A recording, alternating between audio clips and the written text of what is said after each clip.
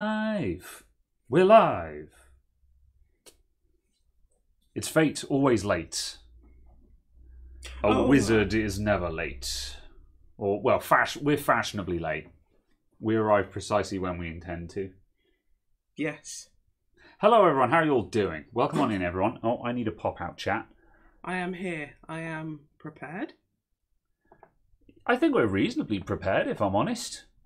With something. Yeah.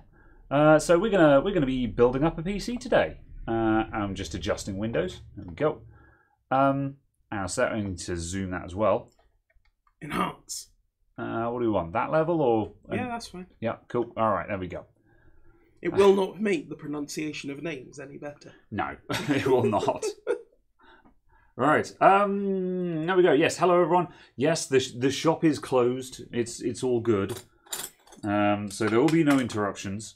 Let's see. Wow. Oh yeah, I'm just going to get rid of this now. If it's in view, someone will just call the shot. Just be like, oh, I made the phone ring.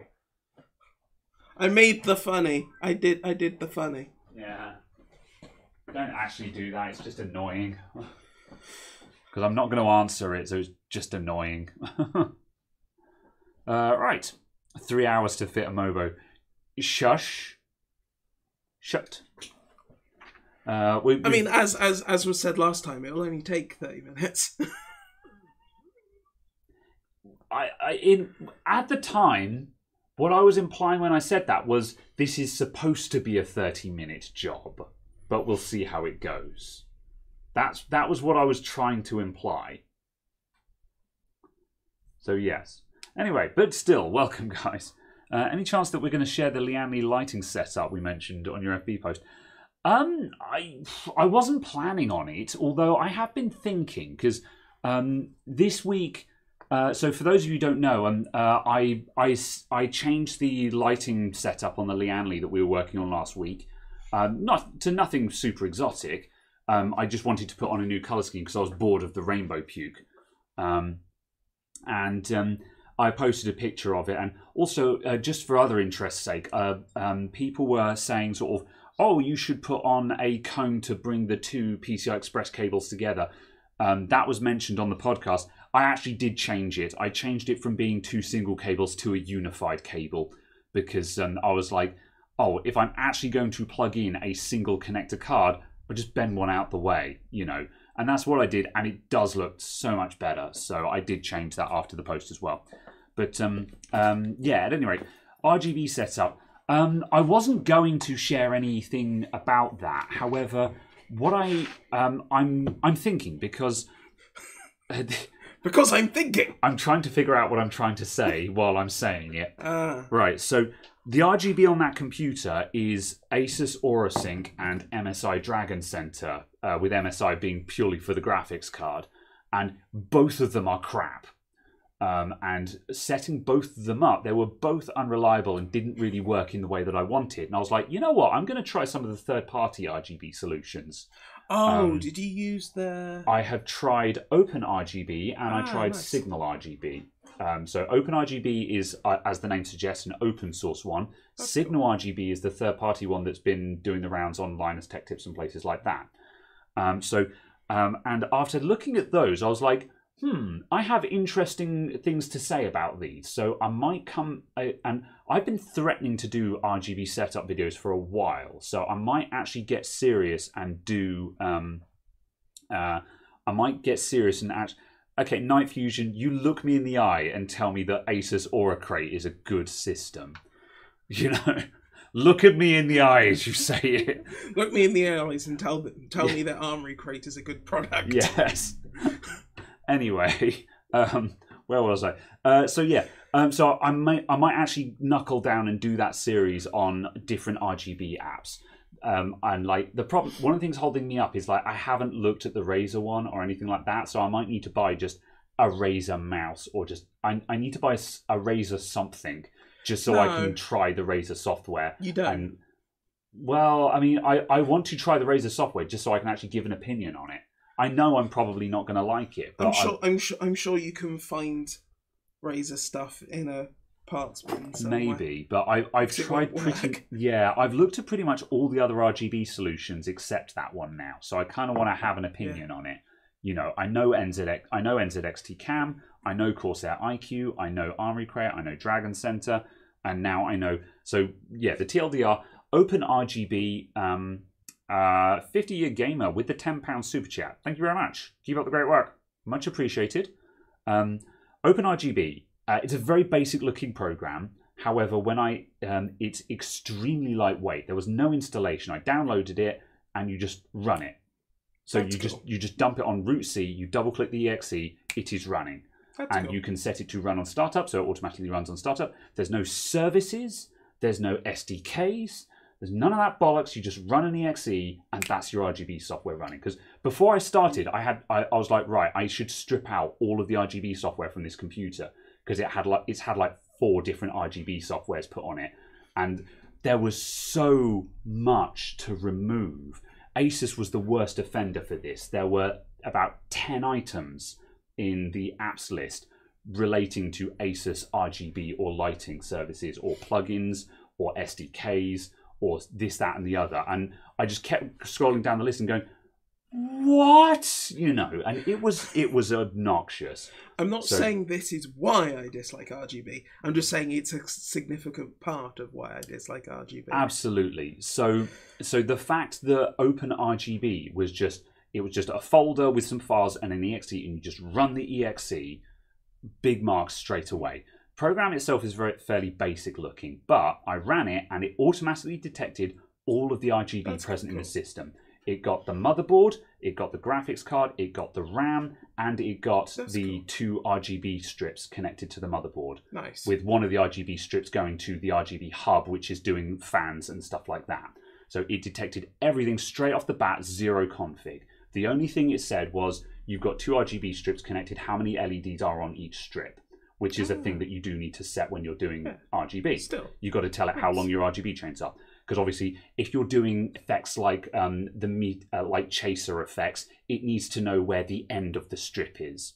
And Heavy Hakage as well with the $10 for the cider fund. Thank you very much, my dude. Much appreciated.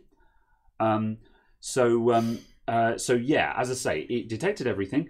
And it was very intuitive to use as well. Like you could just say, set blue, apply to all devices, and just everything changed to just static blue. That's cool. So which one was this again? Sorry. Open RGB. Open RGB. So if you want a zero fuss solution to just set all of your RGB to just a fixed color, you can just do color, apply to all, done, and that's it. You're done. Do you then still need the software? It needs to run on startup to apply the effect, yes. However, it's incredibly lightweight, though. So I was just wondering if you could use it to set stuff to off once. Yes. It does have an option on a lot of the devices that there's a button there saying Save to Device. So if the device supports it, I think you can set it as what's known as hardware lighting, where it doesn't require the software to run.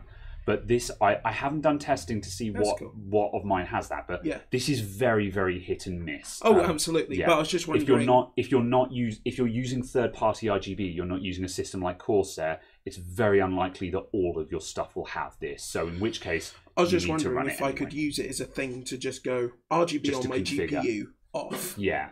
Will it stay off? Yeah. You know. I think the answer to that is no. Again, depending on the GPU. Yeah. So yeah, in which case. The MSI GPU that I've got in there, that does it has a save to device option, but it doesn't seem to actually do anything. Yeah. So it seems to be very hit and miss. So yeah. However, the main thing was obviously with OpenRGB, immediately now I've got one program that can do everything instead of needing 2 programs that are extremely unreliable. Only disadvantage is it doesn't have any nice effects in it. But can you build nice effects with it? No, is the short answer to that. I see. So it is very simple. Yeah. And there is nothing you can build up. That's right. It can do per LED color though, so you can do some nice two-tone effects with it and stuff. Like I've got a 2-tone effect on that at the moment, which as you can see looks quite pleasing. And the effect on the graphics card, there's a bit of a wave chase effect on the graphics card. it did have that in, and I was like, oh, that looks good. That adds a little bit of animation to the computer, just on the graphics card alone. That seems to depend on the device as to whether it can do that, because it can't do that tracer effect on anything other than the graphics card. I wonder if I think it's built into the graphics way card. that the RGB kind of states what it can do. Yeah, I think it depends on the plugin as well, because obviously in its program file folder, it's probably got a folder with 100 plugins for common RGB devices. So I'm guessing it depends on how good the plugin for the particular device you're using is. Yeah. But at any rate, I would expect it to be potentially limited for actually building up nice effects. But for simplicity and lightweight ease of use, absolute top. Yeah. But you've also, at the very least, been able to set a static two-tone effect with That's right. Which, to be honest, a lot of kind of what you want. That's all most people need. Yeah. I've been a big fan of the Starry Night effect lately, because the Starry Night effect, you just have a slight twinkle, and that you can do really good effects on that. Two-tone the Starry issue Night. with a lot of that, though, is that oftentimes it's too fast. That's right. It's very difficult. The slowest option is still way faster than you'd want the fastest option. I was talking to my friend the other night about RGB, and he said exactly the same thing. He said, I've been looking at Starry Night as well. I just wish I could make the speed dial go even lower. Yeah. However, it's still a nice effect. So it would be nice if it had a standard Starry Night thing, because it can address all the RGB, all the LEDs on a per LED basis. That's cool. Though. So it would be capable of doing effects. It just doesn't have them. But also, though, because it's open source, there's probably some mad lads out there that could program effects for it. But at any rate, So that's OpenRGB. The other one I looked at, Signal RGB, I wasn't super impressed, if I'm honest. It did detect everything. So, obviously it's achieved its primary objective of consolidating multiple RGB apps into one. It has achieved. However, the way it works is it has a canvas. So you set up just a square and you add your RGB devices onto that and you position them in a layout of your choosing, and then it applies a visual effect to that square. So, for example, RGB Cube would just be a scrolling rainbow wave across the square. Oh, that's kind of cool, though. Yeah, so the position of the items dictates what colours they would have. So that's kind of cool. Yeah, so this is interesting, because if you have an RGB strip going from top to bottom of your case, you would position that top to bottom of the square, or horizontal, depending on what orientation it's in. And likewise, you can then set it up so if you've got your RAM here and your graphics card down there, you position those on the canvas to make sure that as the green moves down, it moves down through the RAM and then through the graphics card. Yeah. So it's not the what you would expect it to look like, but when you think about it, you're like, that actually makes a lot of sense for sequencing all the RGB. The only problem with it is that it's very dependent on you getting what's called a theme for that canvas. Yeah. And pretty much all of the themes I looked at were all just basically just an abstract picture with something moving on it to create an effect. And pretty much all of them, as far as I'm concerned, boil down to a variation of the Starry Night effect in different color schemes. But in a way, that's not really an issue, because the Starry Night effect is actually very nice, and I'm a massive fan of it. So it looks good. I think I need to look into how much work it is to actually make a custom theme, because that's one of the drawbacks. Is because it's all based on themes, I think it's actually going to be very difficult to make your own theme. Like, there's no option for just set color. You've got to build. So I think that's one of the weaknesses, is that it's very reliant on you browsing through themes and finding something you like. However, what killed it dead for me, because I was going to use it because I found a beautiful Starry Night vaporwave effect that I was like, that looks really good. And then I looked at my CPU usage. 5800X, constant 4% CPU load from Signal RGB. Now, 4% of the CPU, you might be like, oh, come on, who cares? But also, you've got to bear in mind that 4% is just enough to keep the CPU awake all the time. Yeah. It's going to keep it in an active state. So say goodbye to any kind of power saving, basically. Yeah. And it's going to sit there constantly, not on boost, but certainly not idling. Yeah. And for that, and like it was also just enough that it wasn't heating up the CPU, but because the CPU wasn't idling, I could hear that the fans were not right down to idle speed. Like I could hear that the water pump, which is the first thing that ramps up on my curves, was not at idle speed. Yeah. And for me, that just immediately killed it dead. I'm like, it's not acceptable that I need to be using CPU cycles to make the LEDs glow. Yeah. That's not acceptable. We should not need to be using 4% of a 5800X to make the LEDs light up. Yeah. And that just killed Signal RGB dead for me. I don't know if it can be optimized. I don't know if I've done something weird, or maybe there are more optimum themes that don't do this, but that CPU load is no bueno. So it's worth looking at if you're into RGB, but that wasn't acceptable for me, and that's why I switched back to OpenRGB. So yes. Ben Laird, hello from Scotland. Thank you very much for the £5. Right, so now I've done my rant on RGB. RGB. The Rugaba. Audio quiet again. Turn up your volume, Spud Nugget. We are a little bit quiet because the microphone's a little bit far away from us because we don't want to put it next to the desk for when we start banging around on the desk. So it will be a little bit quiet, but it's reasonable. It's reasonable. We are just not running hot like a hype streamer. Yeah. Scream if you want to go faster! Gas, gas, gas! So yeah. I had an evening the other night where I just listened to Euro... Not Eurobeat, but... Yeah. Well, is that what the anime's called? The actual music the anime from that anime. Yeah, that's Initial D. But that Initial D is notorious for its Eurobeat soundtrack. Yeah, I actually just listened to everything from that. Yeah. I found a playlist and just had that going. I was just like, I've never watched this, but also this is fabulous. Yeah. Yeah. Chris Hartford says a good hardware RGB controller would use 0 CPU. Agreed, and that's one of the reasons why I like hardware RGB controllers like Corsair and NZXT's offerings. Like my Fractal Torrent at home, I ripped the NZXT RGB controller out of this case and put it in my Fractal for that exact reason, because a hardware controller eliminates the CPU problem, or it can eliminate the CPU. Like the software still has an option for additional management that gives you smoother transitions and stuff like that, but for day-to-day use, the hardware control is completely adequate. So yeah. Right. Cool.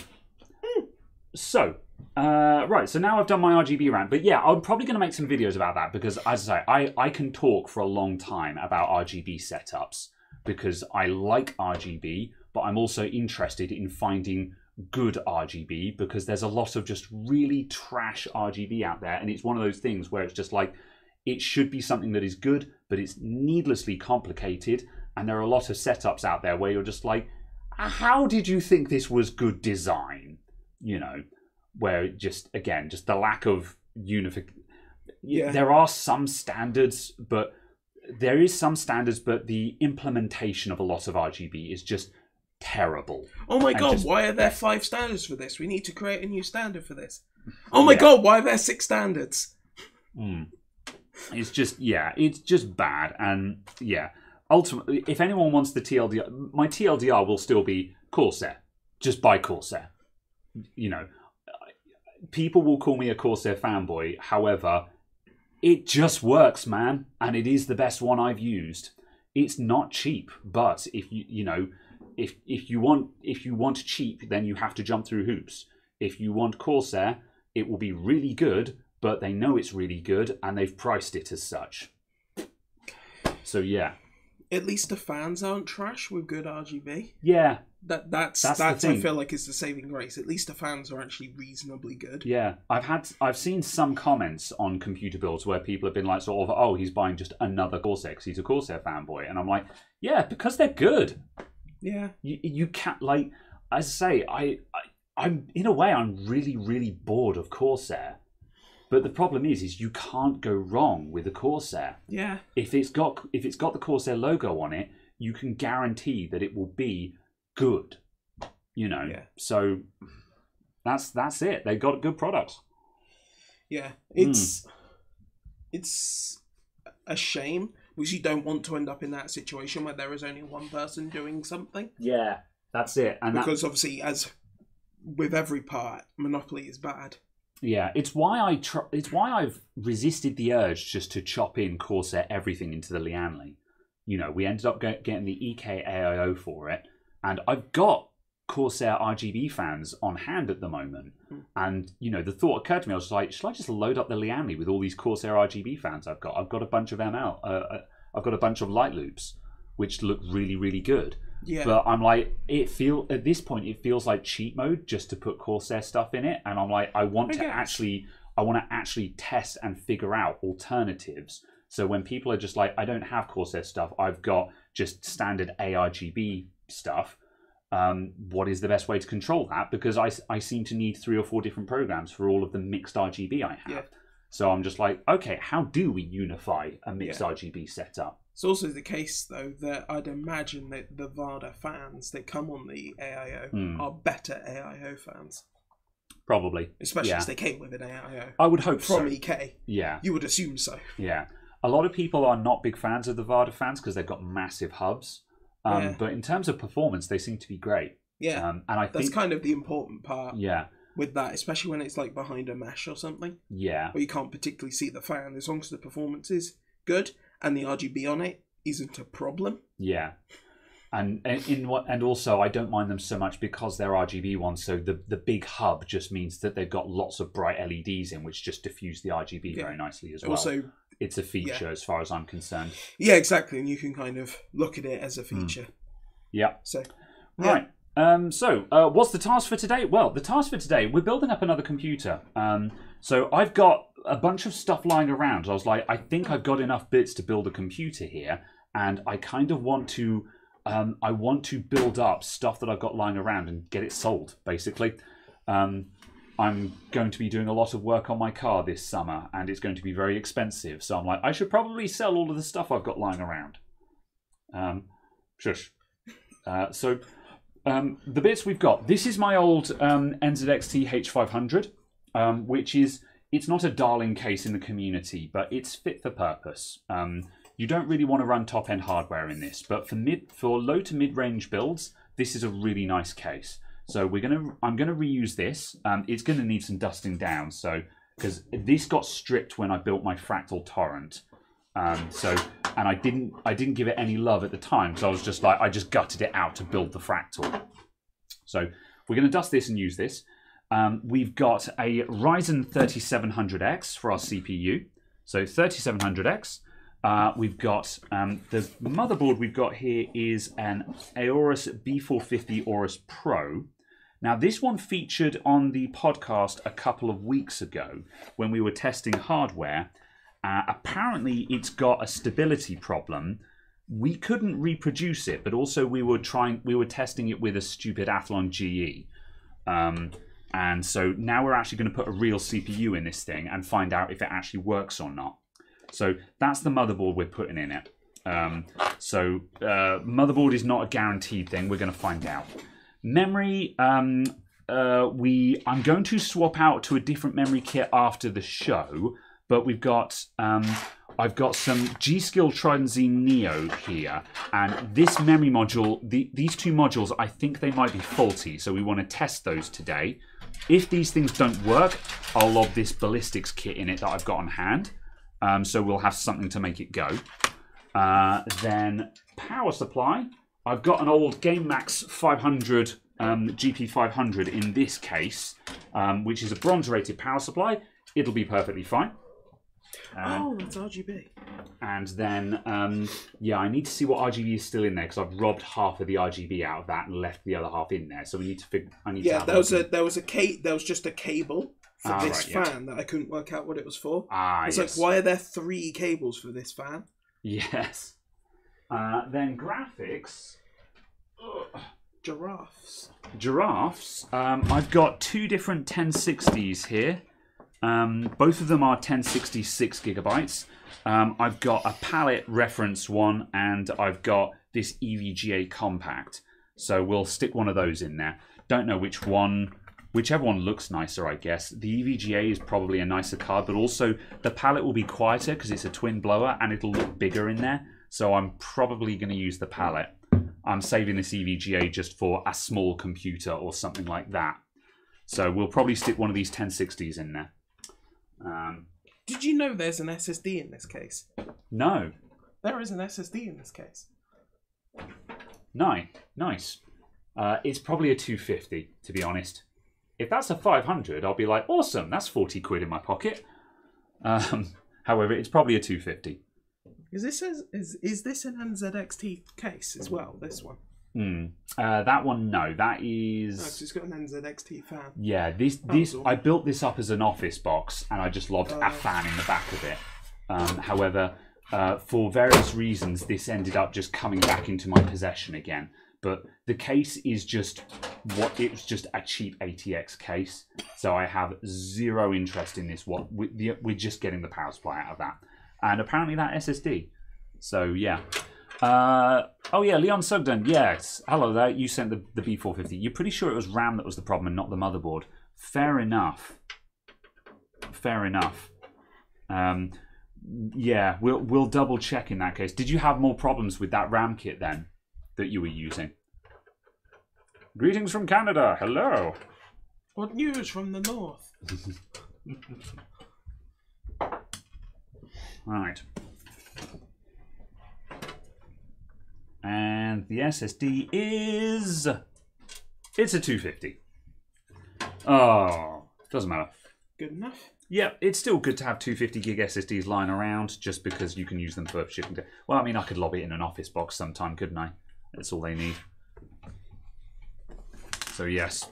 Very well. Right, let's take this thing back out and just have it on hand.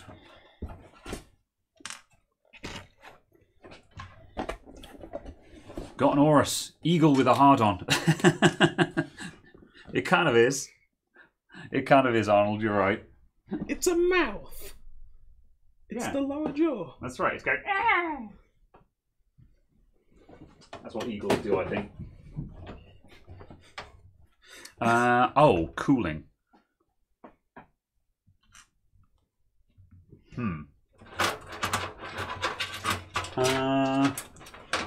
Do I have any?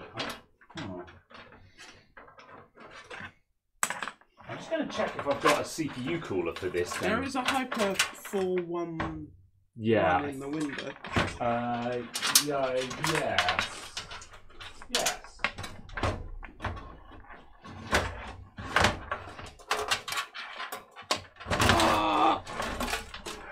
How is there this much dust? Office computers get no love. They also don't do anything.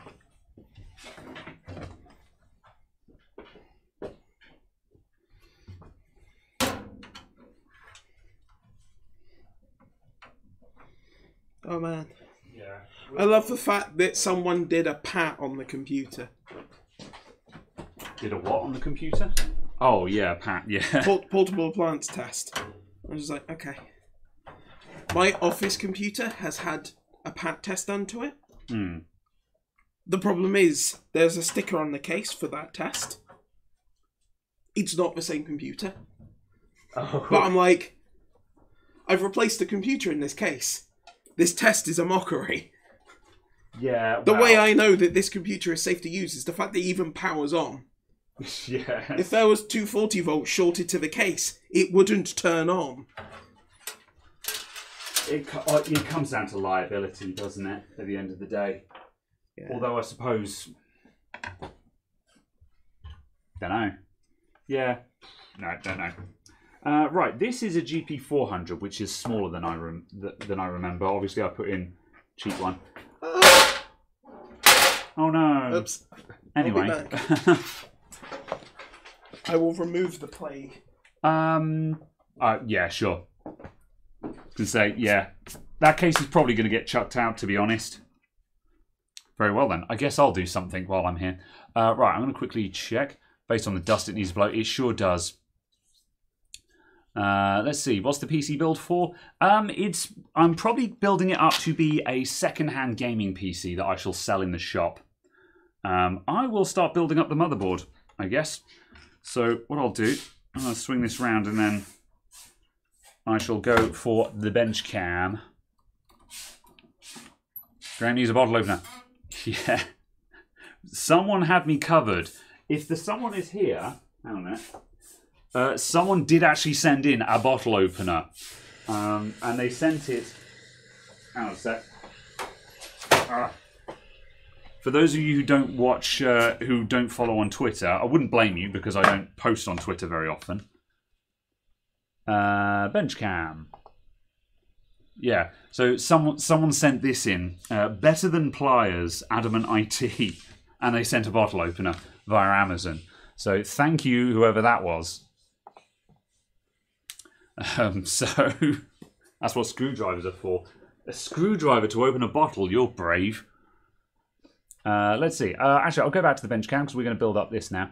And let's have that. There we go. Right. I'm going to build up this motherboard while Caradog is cleaning stuff out. Have I benchmarked the difference between Arctic MX4 and Arctic MX5? I have not. There will be a difference. I don't think it'll be a difference that anyone really cares about. I don't think it makes any difference unless you're doing extreme cooling, if I'm honest. Right, drop that guy in there.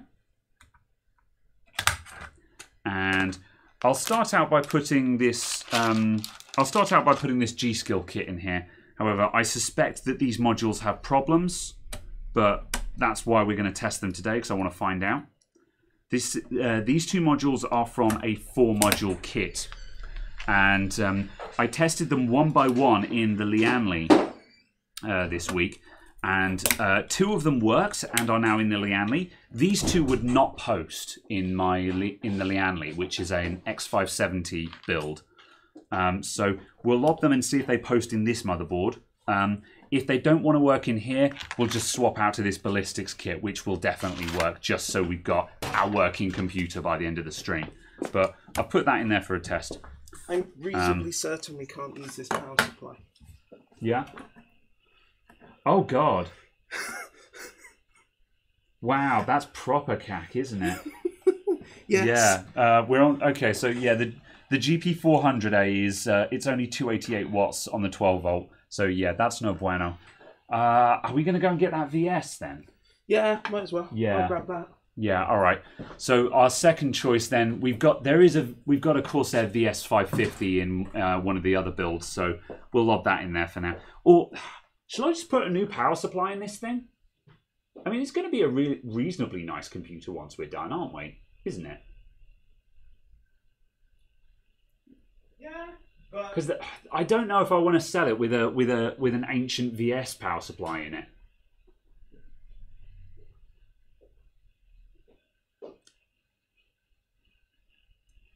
Caradog shrugs from across the shop. Yeah.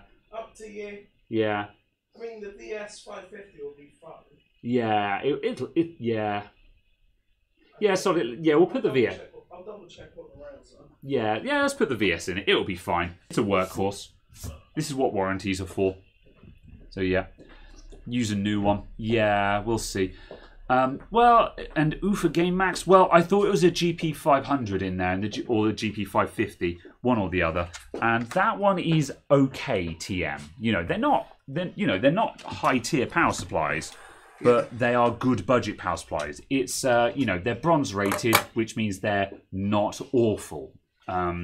So I was going to use that as just a not awful power supply. However, that one is a GP400A. I clearly bought that just as the cheapest power supply I could buy for a office box that wasn't a fire hazard. Yeah. And by fire hazard, I mean the CIT. And if anyone wants to question that, I can go and get the biscuit tin power supply that we showed off in the last stream. Yes. So, however, there's a VS550 in here. That'll be fit for purpose, so we'll stick this in it. That down that. You cable tidied this into this case? Yeah, well, last time, how much did I do to that? Oh yeah, well, I did a not terrible job with the cable tidying, just because, I don't know, well, this computer is in a weird state where we're not really sure what this computer is for or why we have it. You need my little girly hand in there. There we go. Very well. It's fine, I just have a heatsink embedded in my hand now. Yeah, the XPG, this is the 4th gen Intel build, and yeah, I think this computer's getting torn down, isn't it? Because we're going to sell all the bits. Probably. Yeah, I think we're going to end up eBaying all the bits off of that. Right, I shall carry on putting this. I'm not going to bother putting the M.2 SSD in this. I don't think. No. I think we'll use the bench SSD. Yeah, that's fine. Yeah. So, the second part of today's podcast, we're going to build this up, and then we're going to rebuild. We've got a test SSD that we plug into stuff when we're testing it that's got bench testing suite on it. But that install of Windows needs redoing just because we messed it up a bit, or I'll rephrase that, I screwed it up a bit. So we're going to reinstall Windows on that, and then we were going to. Caradog is basically just going to go through setting up Benchmate and that kind of thing. So that's going to be the second part. After we're done today, I will swap out whatever SSD is in this build with this Samsung 850 Pro that I've got on hand. So it will have a decent SSD in it, but we're not putting this in today because we're doing a different install of Windows. So that's that. Right, okay, so this just needs a CPU cooler on it then in that case. So I'll start mounting up. I'm not sure. Are we gonna sell it with this Cooler Master in there? I don't see why not. We'll test it and find out. Basically. Yeah, very well. That needs redoing because that's not set up correctly. Quite possibly. So yeah, I blame you entirely for that. So this rookie mistake on this Cooler Master here. Now set bench cam. So spot the problem here. You'll notice these legs look a little bit diagonal. The reason for that is one of these plates are both in the same orientation, and it needs to be flipped around. I think anyway. Double check that that's actually the correct parts. That might. Yeah, I'm not sure. Because don't forget something about that is terribly wrong. Yeah, because don't forget that I just chucked parts together to stop screws getting lost. Yeah. So we need to. I need to figure out what's going on with this CPU cooler. What kind of GPU are you using later? I'm gonna stick one of my. I'm gonna stick one of the 1066 gigs in there and sell it with that. I mean, well, yeah, I'm gonna sell it with a 1060 in it. 1060 is still a serviceable graphics card, and I'm selling it as a second-hand build. So if the buyer wants to upgrade that CPU at a later date, they can. I don't really want to put anything else in there, just because that's just going to blow the price on it sky high. And I want to price this thing to sell, basically. So yeah, I'm just looking to get money for all the other components. I think the idea of this thing will be that it will actually be a reasonably strong platform for someone to buy a gaming computer and start building it up. So yeah. Let's see. How long for the young lads video? Oh yeah, I've been, yeah, I just haven't gotten to it yet. I've been busy. Excuses. Soon. It's not forgotten. I have got this week's video already edited. I think I said that last week, but yeah, I don't know. This week kind of disappeared on me. It was a weird week. So yeah, soon TM. It's in the pipeline. Okay, right. I don't need this at the moment while I'm chatting. Have I ever done the cheap Optiplex build? No. I don't really have any interest in them, if I'm honest. I know that they're a viable option. I just don't really care. Just purely because it's a dead end, in my opinion. You know, sure, you can put in a big graphics card and everything. Right, that definitely has to go that way around. Yeah.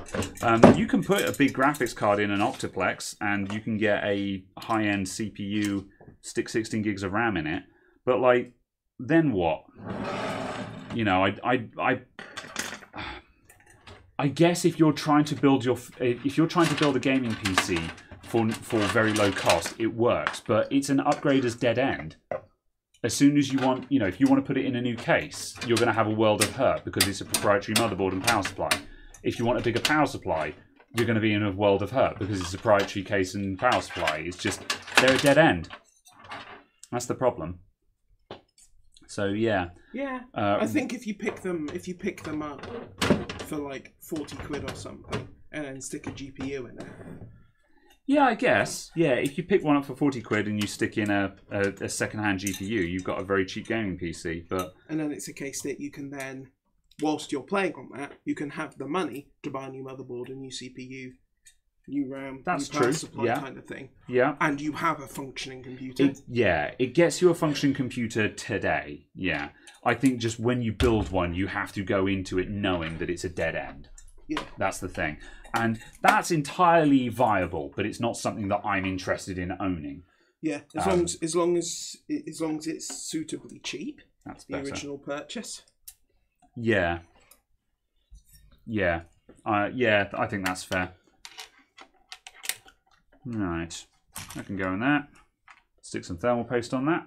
Where did the blacks go? Oh, there. Let's see. Bloody MX5. I've just taken the cap off and it's already making a mess. Yeah. This VS550 is dramatically better because it does 504 watts. That'll do, yeah. So it's like, it's not inferring that that's good, it's just a case of dramatically better than what we had. Yes, indeed.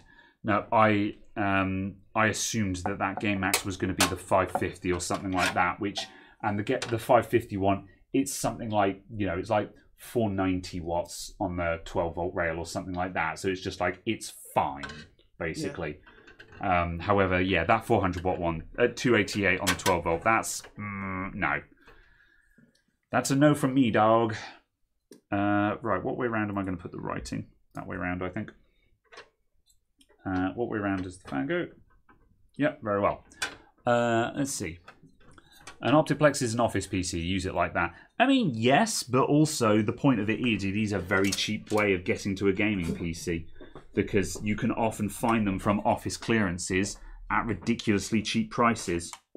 So, you know, it's absolutely a viable option. Just not something I'm interested in. Like, I suppose I could make a, you know, you can make a video about it, but man, there's a dozen YouTube channels out there that have already done how to get a gaming PC for $100 kind of thing, and it's just like, yeah, it's been done. It's been done. So yes, start building audio workhorses with lots of CPU and no GPU. Yeah, I have done one of those before.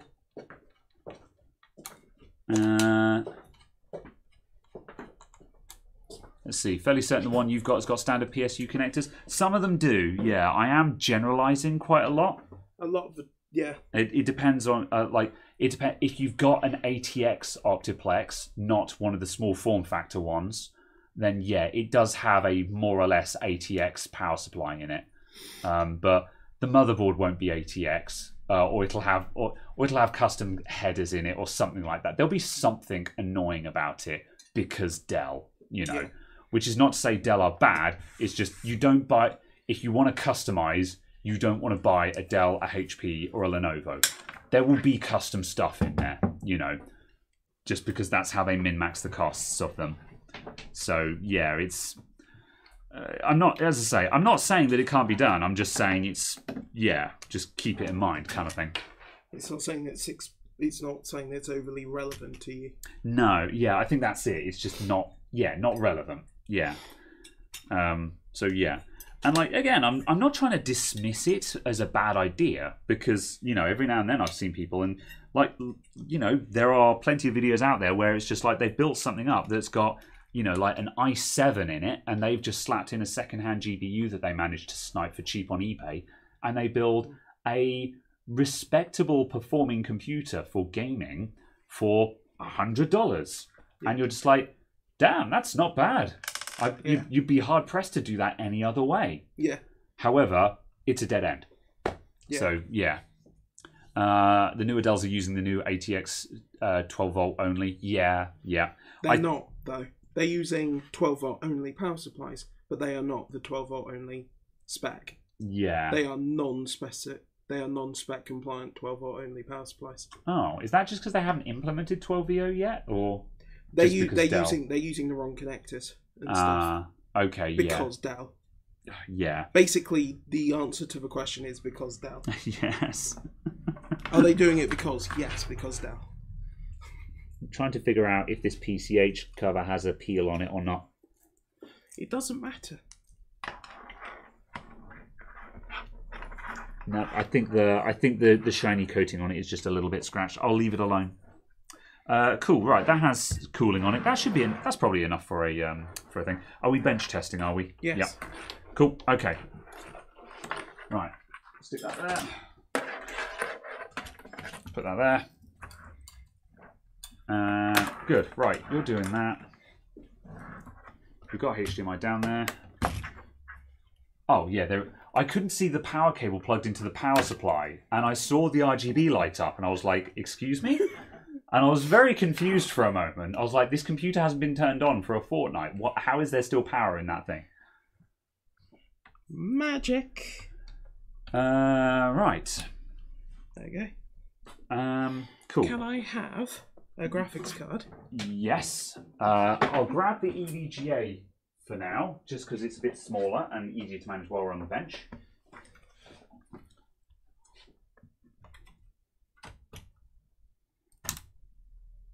Yeah. What? Why? That's the audio. Yes. Why? Yeah. Yeah. Audio circuit isolation RGB is the crappiest of RGB because you can't see it properly on any system. Like PCH RGB is questionable. Like when you've got RGB on the PCH, this looks really cool until you have a big graphics card that covers it up. The audio circuit, this always gets covered up. So just don't bother, man. If you want good motherboard RGB, then what you want is lots of RGB down the side here and put illumination around the CPU VRMs because that's unique and very few motherboards do that. You wish Fortnite was more commonly used in American and Canadian English? Yeah. However, these days, whenever I use the term Fortnite, I have to mean the period of time, not the game. You idiot, kind of thing. It used to be a legitimate thing. Is there a difference between Fortnite and every 2 weeks? I'm not sure if this is a trick question. No, not specifically, but do you see any difference in the meaning? Because I'm just wondering if there's a colloquial thing as well. No, I don't think so, Fortnite being any different to every 2 weeks, because obviously you can't say twice a month, because twice a month could be on the 1st and the 2nd, I suppose, and then nothing for 20 days. Yeah, for a fortnight is 2 weeks. Yeah, that's what when someone says I'll see you in a fortnight, that means 2 weeks. Yeah, but when they say I'll see you next week, you'll turn up a week early. Okay, ow! I feel very called out.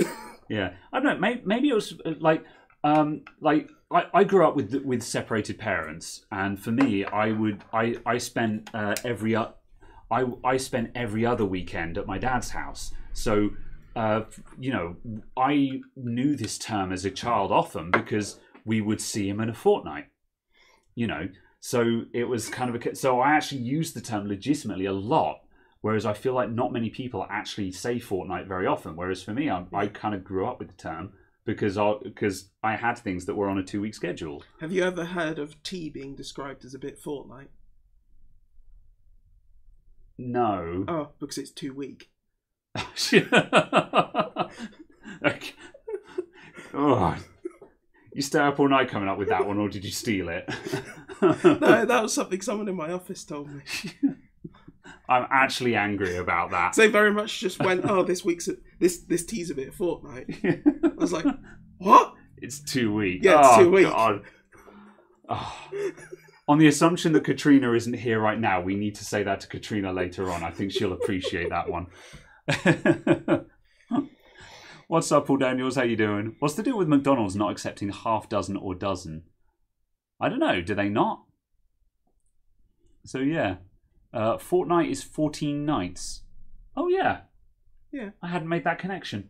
I don't know what I thought it meant, but yeah, I'd never made that connection before. Which I guess could arguably mean in 15 days' time. Why are you like this? I'm going to put in my power button widget so we can turn this thing on. I'm going to put my dongle in it. Why are you like this? You know?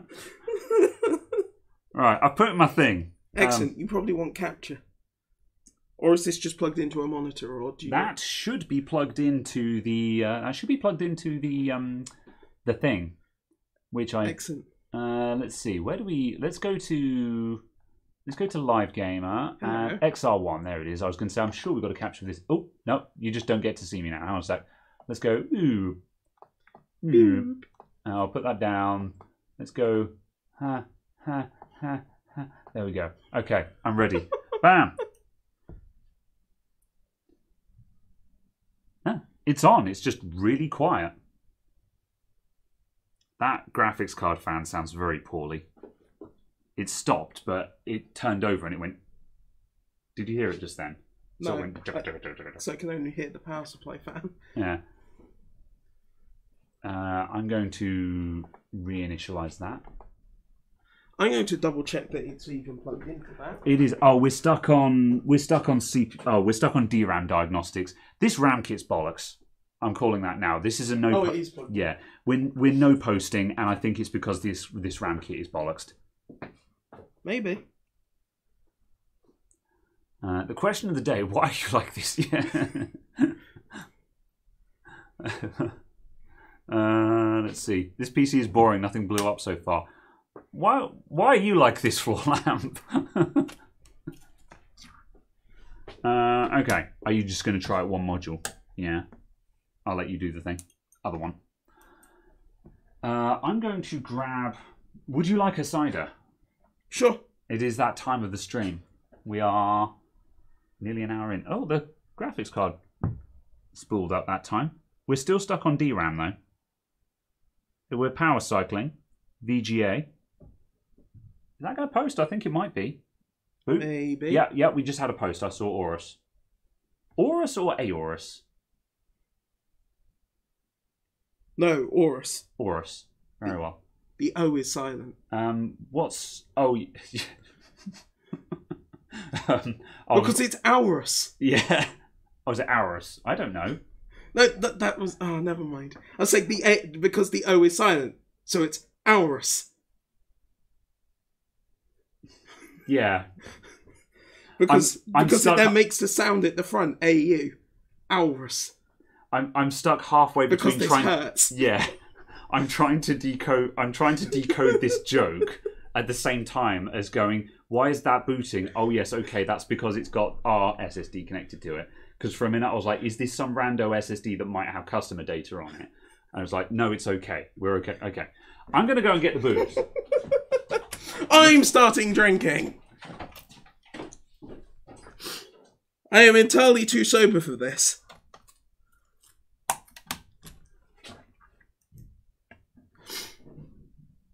Unless we suddenly find out that slot's broken.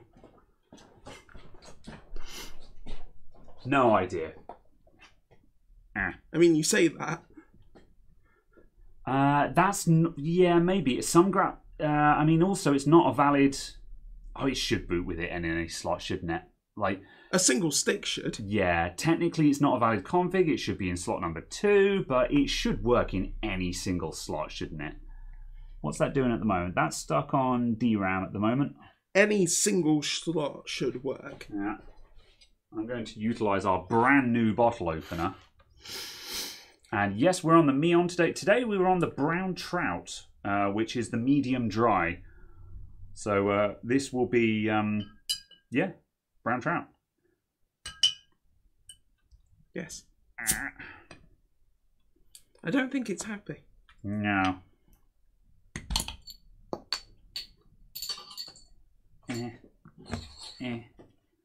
One of them. New bottle opener. Yeah. We're trying to think of ways to annoy people with this new bottle opener. I mean, this is a mounted bottle opener. It's designed to be screwed into a bar or something. So what we're thinking of doing for the time being is just using it handheld. Because why are we like this? So Are these the same? they are. Ah, They are both brown trouts. very nice. Brown trout. A copper-hued, refreshing cider. Lightly sparkling with a long, medium dry finish. Very well. Excellent.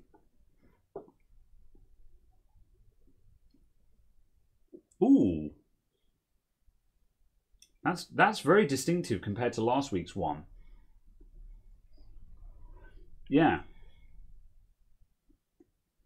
I dig it. I tell you what doesn't dig it is this PC, which is not booting. What are we doing now? Are we in slot 2? Yeah. Mm-hmm. It's power cycling again. I just saw it go from CPU to DRAM. I think it might be that module. Yeah. So the other one did post then. Very well. I will give this kit one more test. I'll give this kit one last test in the Corsair later today or Tuesday or whenever I can be bothered, just to confirm it. Because, yeah, just to find out. But yeah, it looks like we're switching to our backup kit for the actual build.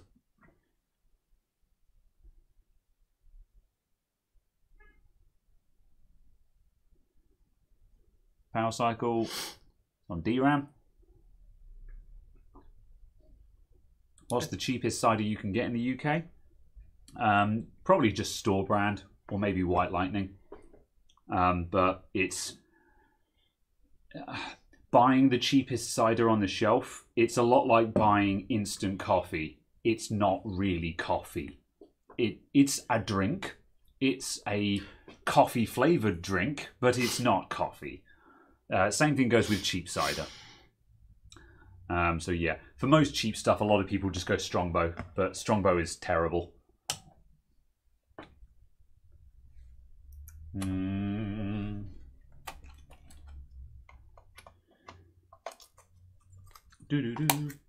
Sulfites in cider? I don't know actually. This one probably. Sometimes. Oh, this one does have. Yeah, this one has sulfites in. I'd imagine that most stuff does. Yeah, I was going to say. Why wouldn't you? Yeah, any production cider will probably have sulfites in for freshness. In order to not get sulfites, you probably need to get it fresh from the brewery.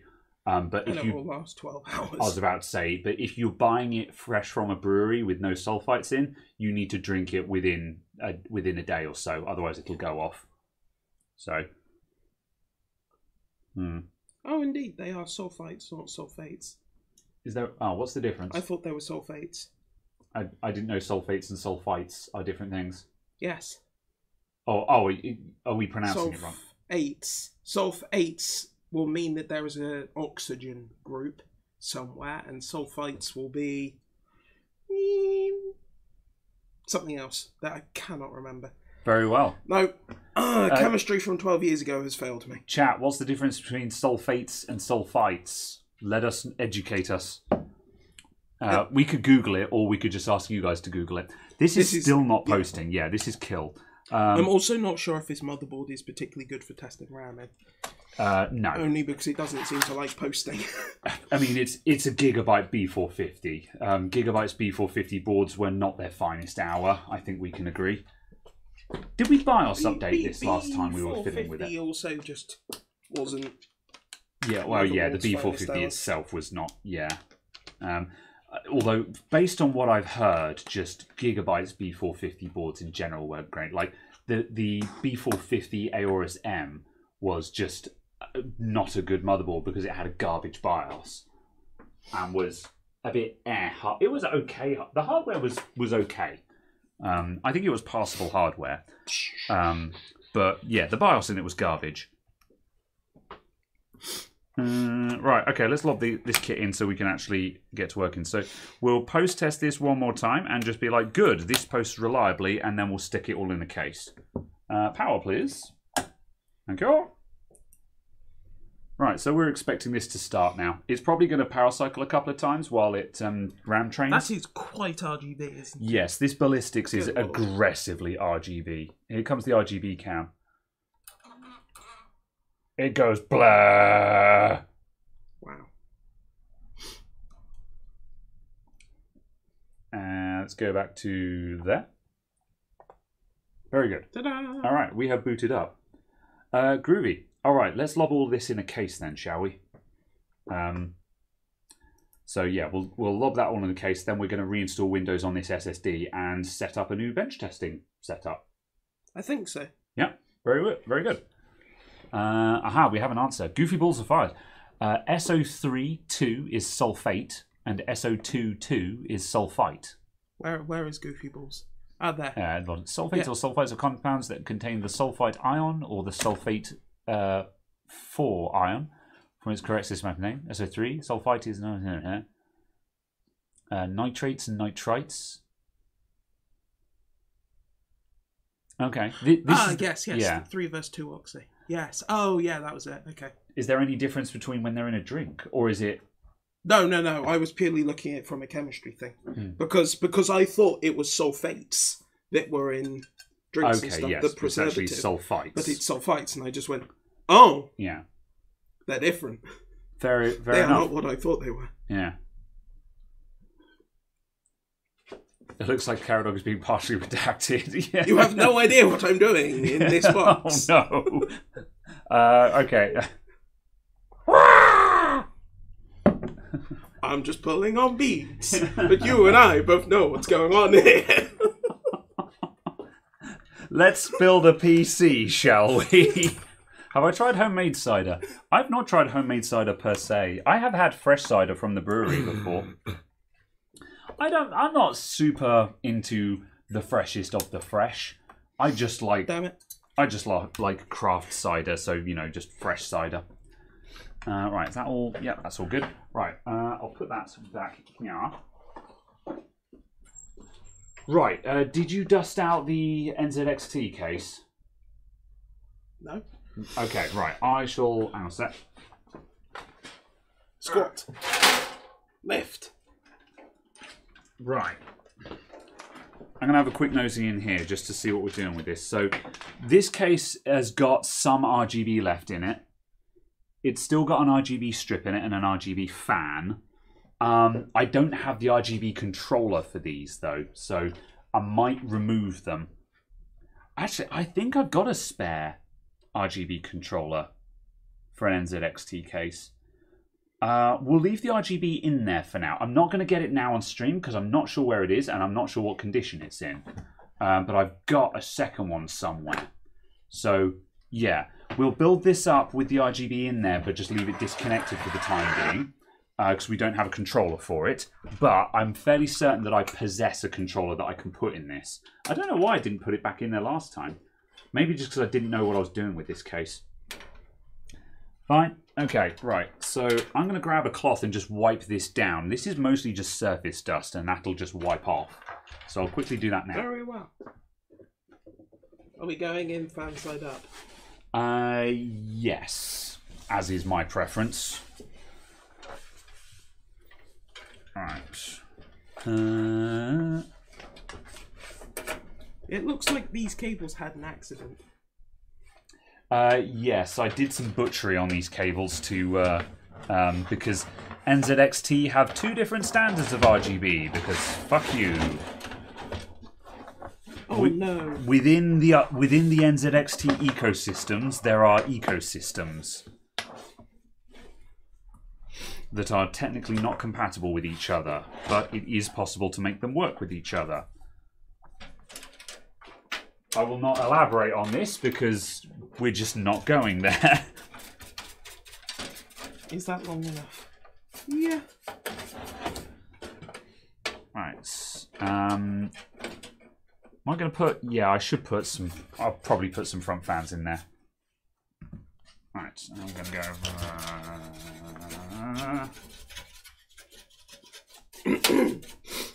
Very well.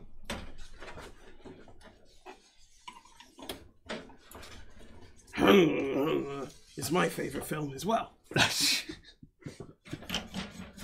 I understood that reference, but no one else will.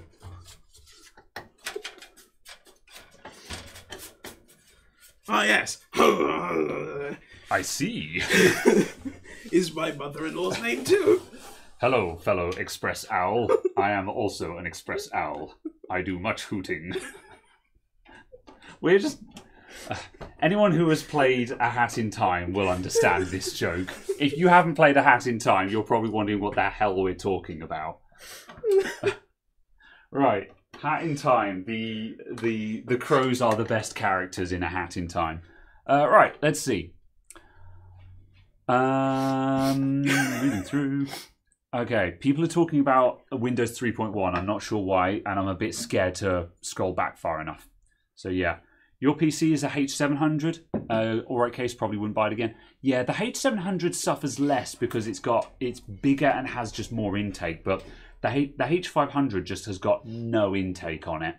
And it works. I was running one of these with a 3070 in it. And it's fine. It's just your cooling system is working harder than it needs to. So it's a case, you know, this case got a lot of hate for its cooling, and that was justified because it was designed just before the airflow meta came in. And the airflow meta came in just as this case was coming out, and so it was kind of dead on arrival. And it got, and it immediately started getting compared to all of the airflow cases, against which it performed very poorly. So, however, as a case, it's fine, basically. But yeah, I, however, was going to high-end hardware, and if you start putting in top-end hardware, in this case, you will start having cooling problems. It's going to work, but your fans are going to be going like the clappers all the time. What are you looking for? The cable ties. I cannot see them, for I am blind. There. Ah, yes. My cabbages! So, yes. NZXT helps you catch... Let's help you catch fire. For the H1, yeah. That was, unfortunately, quite a poor look. Yes. That was... It was just badly handled. It was a good demonstration on how not to do things. Yeah. Like, the actual fault was not massively egregious. It was just a design fault, and as Fractal proved, it's a design fault that anyone could have made. The issue was the fact that they tried to downplay it and cover it and say it wasn't a big deal, when what they should have done was just say, that's a design fault, we're going to issue a repair for it. And like, I feel bad for them because they probably had a warehouse full of faulty cases, which they would need to unpack and recondition. But that's what you got to do when there's a fault in your manufacturing. They should have just they just needed to suck it up, which is exactly what Fractal did. Fractal were just like, we screwed up. Here's a replacement part. Yeah, it's free, and Fractal had out the replacement fan hub. I think I had mine in 7 days. Yeah. And that was on a brand new case. I filled out the form, and 7 days later, I had the replacement part. That, you know, it was just, yeah. Although, to be honest, if Fractal had screwed that up, they would have deserved even worse. What do you think? Why does this need to be twice the length of the case? For cable tidying purposes. It makes more cable tidying requirement. Well, the point is it can go along and down, and like when you're going along and down and doing dog legs and stuff like that, you need a lot of thing. If you're going as the crow flies, sure, but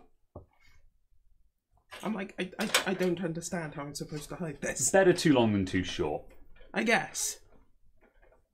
I would just expect this in a case that was. Well, it probably is the same top panel as the H700. So you might actually be closer to the truth than you'd imagine. What are you? You are good audio. The S340 Elite had good airflow. I'm not sure if sarcasm or not. The S340 Elite was a nice case. I was this close to buying an S340 Elite, and then this came out, and I bought this instead. But yeah. Gosh, shush, Mike White.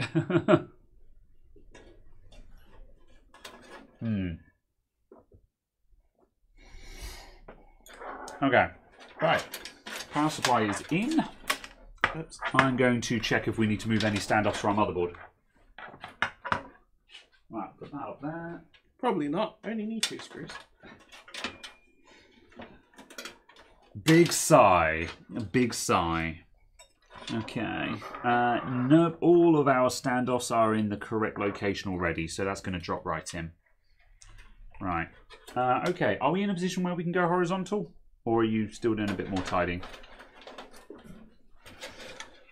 Also, we need some front fans for this. I'm going to go and rummage and find a pair of... I've probably got the original NZXT airflow fans that would have come with this. There's one there. Yeah, I'm sure I've got another one of those. I'm going to quickly grab You it. require one more of these. You must construct additional pylons.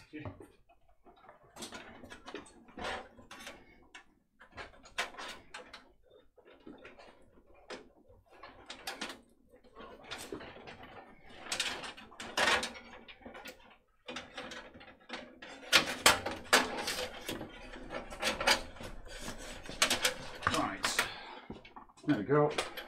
There's another airflow fan to go on the front, so I will start doing that. This case has a removable front bracket that comes out thusly. So the idea is you can remove this front bracket and now you can bolt your water cooler and fans up to it and then it just slides back in again. This is actually a really... The airflow is the deal breaker with this case. This is a really good case, except for the airflow. And that's why I've got such a love-hate relationship with NZXT over this, is that it was genuinely a really nice case, but the airflow was rubbish. It's such a pity. Such a pity. Alright, let's put that in there.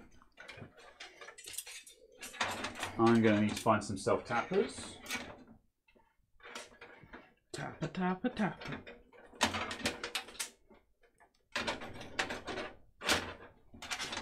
Right, can you move a bit to the left so I've got some more space over here? Thank you. And a fan. And I need that. Let's see. Right, what's going on in chat?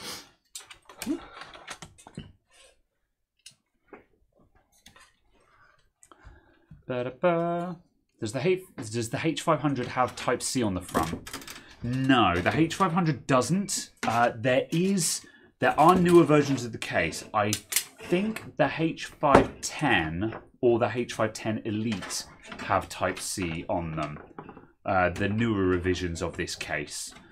This is the H500i, which is the original design with the RGB controller, or actually the smart device, which is the notorious smart device that that Gamers Nexus slammed the smart device for doing nothing. However, they are correct, is that its smart features do nothing, but the bit that they didn't acknowledge was the fact that it was still a perfectly functional RGB and fan controller, which itself still has value. So, yeah, that was a thing. However, no, this particular one does not have Type C on it. I don't think this motherboard does either, though, so that doesn't actually matter. For Caradog's benefit, Parmo, or Teesside Parmesan, is a dish originating in Middlesbrough. It consists of breaded cutlet of chicken and pork, topped with a white bechamel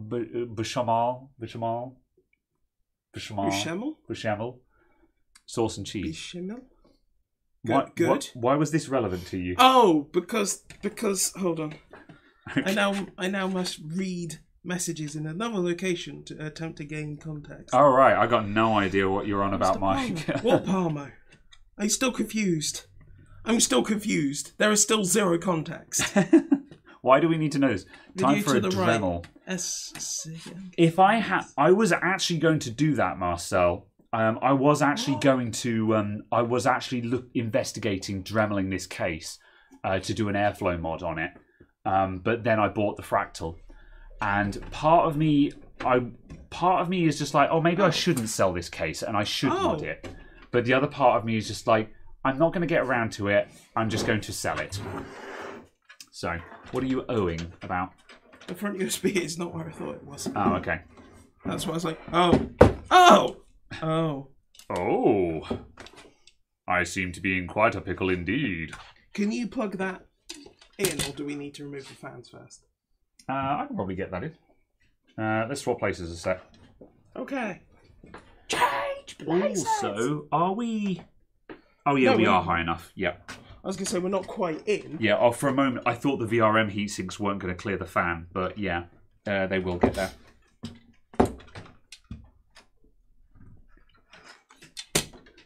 Very good.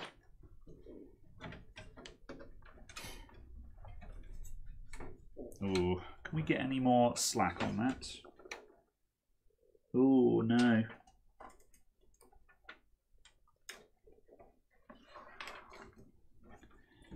Cider by the 2.5 litre container. Kind of sounds like it's going to be red diesel. You can get... Now, is it cheaper to buy red diesel, or is it cheaper to buy cider? I think you can buy Old Rosie in, like, 5 litre jugs. Glass jugs? Yeah. They're attempting to be somewhat classy. Yes. I think I need some pliers or something. Just to... From my very limited experience with this case is not nice to build in. It's the fan is in the way. I think it might be faster to remove the fan, if I'm honest. Yeah, I'm going to take the fan out. By the time I've messed about and managed to get this cable in, I could have taken the fan out and had an easy time putting it in. And in fact, I'm going to remove this fan anyway because I'll probably keep this one and sell it. No, actually, I'll sell it with both. Maybe, I don't know. I need to see what yeah, I need to wait and see what RGB options I have. I think the 140mm fan is the problem child for the RGB setup in this. So I might sell it without that just to make sure that everything works.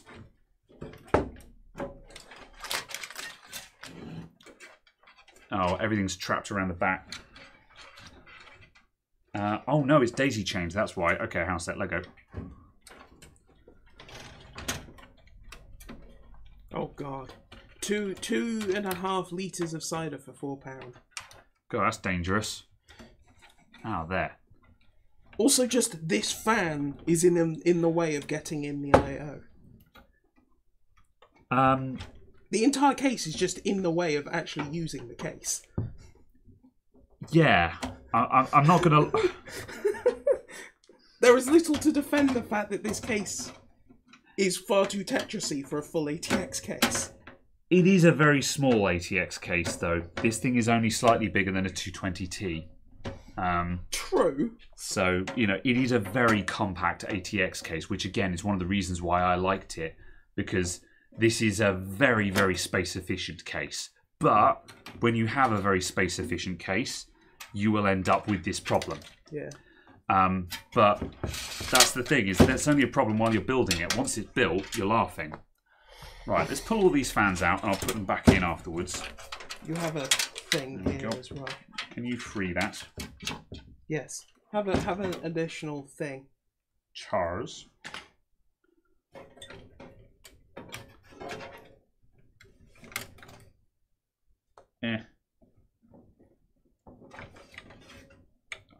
Oh my days.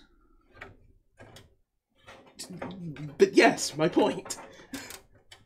Well, also we don't quite have enough slack on this CPU power cable. It can go in. It's just a tricky one. It is somewhat awkward. Well, there is at least Type-C on the back of this board.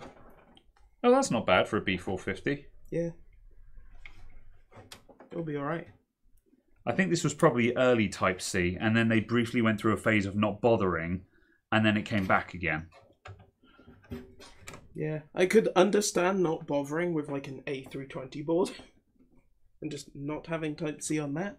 Because an A320 board you're trying to sell for 40 quid. Yeah.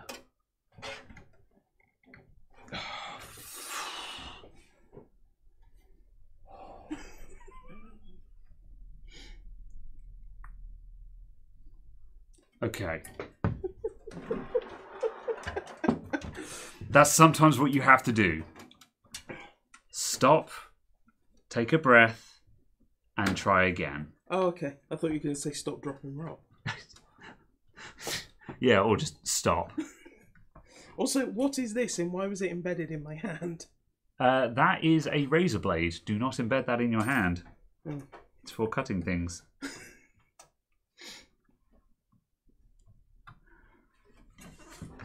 What's going on in chat, Caradog? Because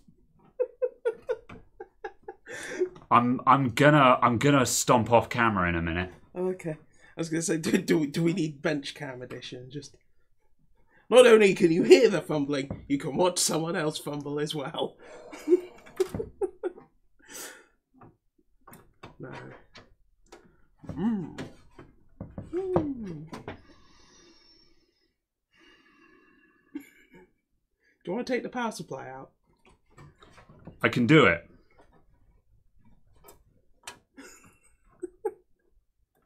This is one of those ones where I'm just like, how is it not going in? How is this happening?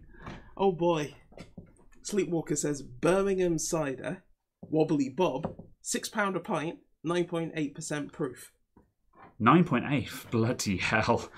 I love that wobbly bob. Yes. Oh, what was the one from Piddle? There was something along those lines as well. I can't remember. Ringwood has Tanglefoot, which is in a similar vein. After drinking a couple of pints of this, your feet will feel as though they are tangled. Blob. What? Is £214 a good price for ML fans? Oh, more than one. Okay. Three 140s and three 360s. I mean... What? Three 360s? Or is that... Three 120s, three lots I would of imagine 120s? that is. Yeah. Yes. Yes! 6 fans, £214. I mean, that seems like a lot of money. What's the breakdown of that on a per fan basis? That's the question. I mean, for premium fans, I'm expecting to pay 15 quid a fan, second hand. Oh, it's more than £20 a fan. Yeah, then no. Not like if they're like QL fans or something, so they're like the quad light loops. Those are expensive because they've got LEDs out the wazoo, and that makes them expensive. Yeah. But yeah, for just bog standard ML fans, I would not be paying. For non-RGB MLs, I wouldn't be paying more than 10 quid a fan, quite frankly. Yeah. Like if you're paying £20 a fan, then I expect those to be fancy RGB, or I expect them to be Noctua. Yeah. All right, I've done it. I'm sorry, everyone, but I have done it. Congratulations.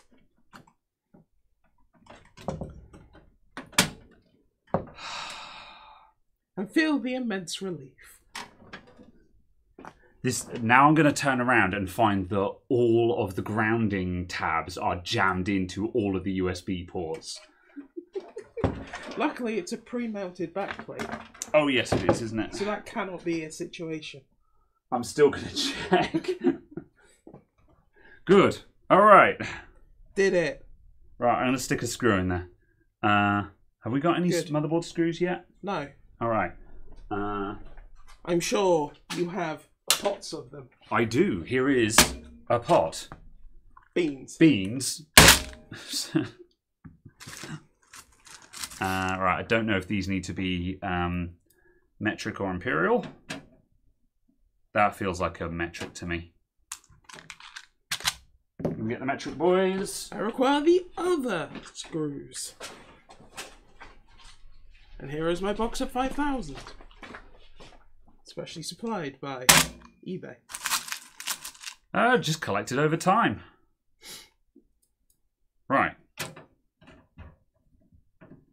1. 2. Right. Am I going to go all in? Yeah, I may as well put all the screws in now. I was going to wait just so I could start plugging in more cables, but the tough boy is done now. That doesn't feel right at all. Something wrong with that header. Chapel head pegs? Chapel hat pegs? What? I'm missing context, I feel. That Then again, feels it's fucked. Mike, so I think. it may not be forthcoming. I think I have mixed. I think I've got mixed standoffs in this, but I can't understand. Oh. No! Yeah. Let's not. However, I'm just like, why would there be mixed standoffs in this, though? To annoy yourself in the future. Apparently, yeah, because there's bloody Imperials on the bottom row. Why, though? Okay, Possibly because you thought the case was Imperials? maybe, yeah. I don't know, whatever, fine. Whatever, too late now. Not changing anything. No, I'm not going to bother. However, I will at least use different heads on the Imperials, so if anyone looks, they can be like, oh, there's different screws along the bottom. Make a note of that. Why are they all different? Yeah. However, it'll just be 2 of them. The bottom left is going to be metric. You watch. No, it's Imperial as well. We're fine. Hey. Okay. Unless it just had a layout of just the CPU socket ones effectively. Yeah. That's very confusing. Yeah, that's weird because that's the thing. Like when I built this, I would have used all the stuff that came with the case. I wouldn't have used any spare parts.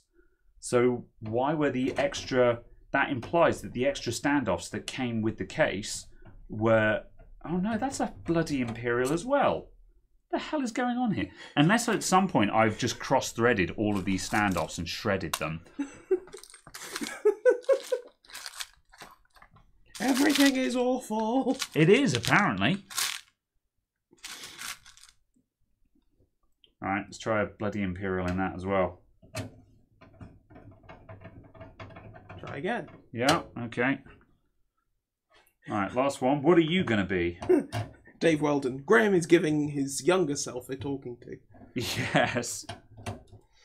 No, that's a flipping Imperial as well. So, the layout of the standoffs in this case doesn't make any sense. There's no logic to which ones are metric and Imperial. Unless they're all Imperial? Or they were all metric? Or... Yeah, possibly they were all metric and I've just shredded the heads on them at some point. The threads, sorry.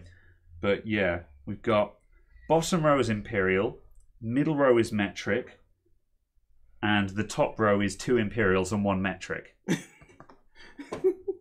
I don't know. I don't know and I don't care. Let's finish building a PC. Right, okay, that's in there. Right, let's put this up right and wire it in. Welcome to this week's episode of Let's Build Computers, where Graham loses his mind. Apparently so. Can we swap bottles so I can... Bottle. Thank you. You believe you have mixed standoffs in your H440? Interesting. Yeah. Yeah, I don't know. Damn it, it's a XT. So I saw AJ's one jam fan screws in all of them. Just self-tap. Oh, that's terrible. Thankfully, that would absolutely not be possible. But I appreciate the With humour. sufficient torque. Yeah, not with that attitude, yeah. With sufficient torque, anything is possible. Did you find your hockey tape? Yes, I did. It's actually there. So, yeah, we could wrap that, yeah. Right. Come on there. Who is this Mick standoff? No! No. Oh, I hate it when the USB 3 header is at the bottom. There's no nice way to do that. To be honest, isn't the statement just, I hate the USB 3 header? Yeah, actually, that's a reasonable thing to say. I'm saddened that the Type-C is as large as it is. Yeah, the Type-C header just doesn't seem to be... I'm surprised in a way that the Type-C header wasn't just a Type-C port, and you plugged in a Type-C extension cable, effectively. Yeah, I guess. Because then it would also mean that you could just use it on a bench.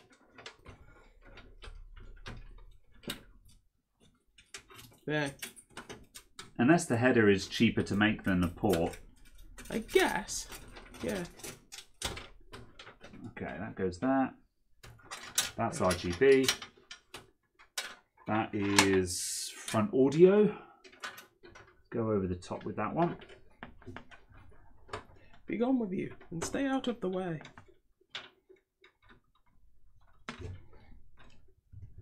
Are there any cases that have cable tidy channels all the way along the top? So you can do that across the top and down? I don't think so, but cable tidy channels, I've yet to see any that are actually useful. Well, not necessarily channels, but like little loops for you to cable tie Yeah, into. it's quite common to find loops along the top of cases. A lot of modern cases, they'll just put loops everywhere. Like even in really bizarre places, just so whatever you're trying to do, there'll be a loop there. Oh, I guess, yeah. So yeah. But again, the cable tidying channels were another selling point of this case. And I really wanted to use them properly, as intended, to do a proper cable pornography job. But again, they're just not effective. They just don't really work as intended. Because 9 times out of 10, you will end up like when they don't work, people will be like, "Oh, that's an edge case." But well, in that case, they're all edge cases then. Yeah. Because I've yet to build a PC in a case with cable channels where I found that the cable channels were just not a hindrance. Yeah. Like I've got one of the channels removed from this case because it was actually just actively in the way. And I was like, this is the opposite of helpful. Quite literally. Yeah. Which is a bummer because, yeah, I think they're a great idea, but they just never seem to work as they are envisioned. All right, that lives there now. This lives here. This is it. Yeah. Right, that's... I was yes, stuffing there. What's more that? That is front panel. Bloody hell, that seems a bit short. What's going on with you? I pulled a lot of slack through the Oh, top, yeah. just so it didn't get in the way and crushed. Yes. I was very confused for a moment. I was like, how is the front panel header that short? How's the front panel header half the length of the case? Yeah. And then less. Good evening, Paige. Or afternoon. Good time of day. Ugh. Fit. Okay, right, that's going there. And that's coming up there.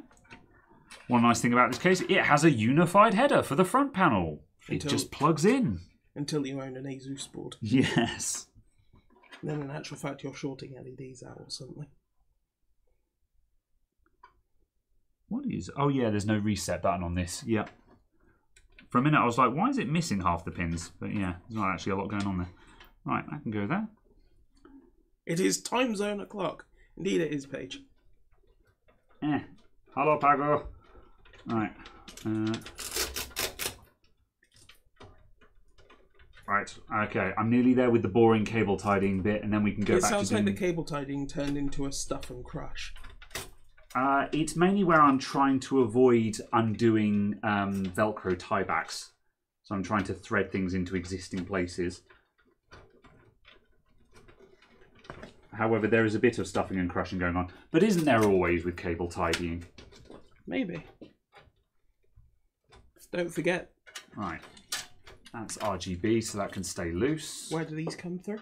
One of these holes here and here, basically. Yeah.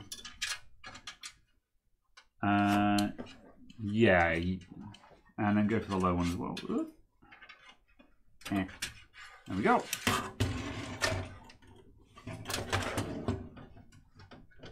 Does that go on them? Yes. Yep, you're doing the right thing. Like that?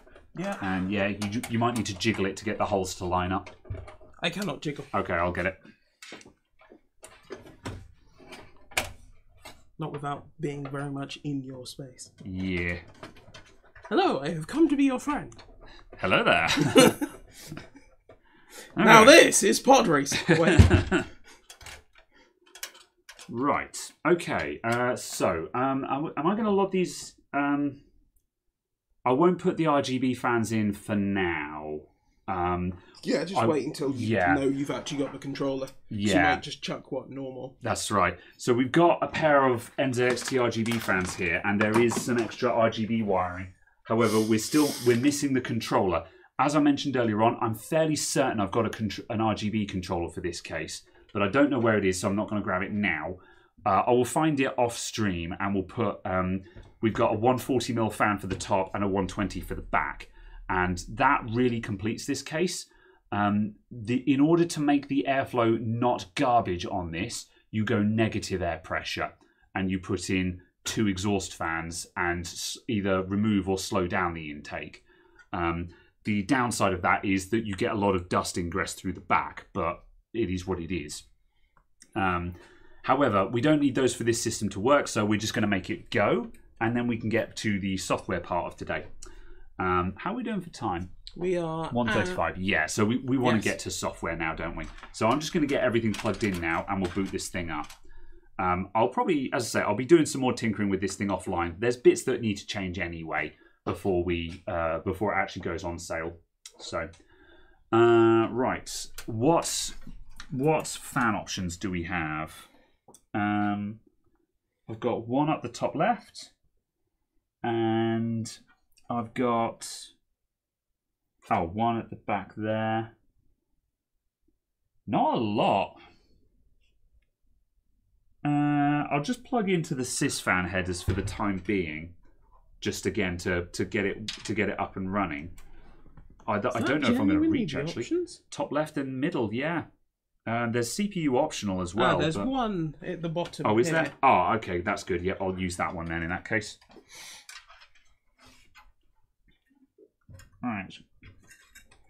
Get you into that. Closer.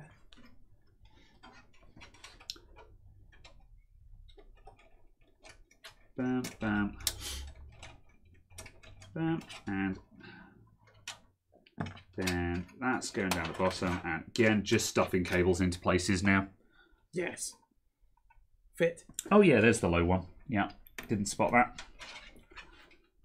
Graham's face as a replacement for the Aurus logo at start.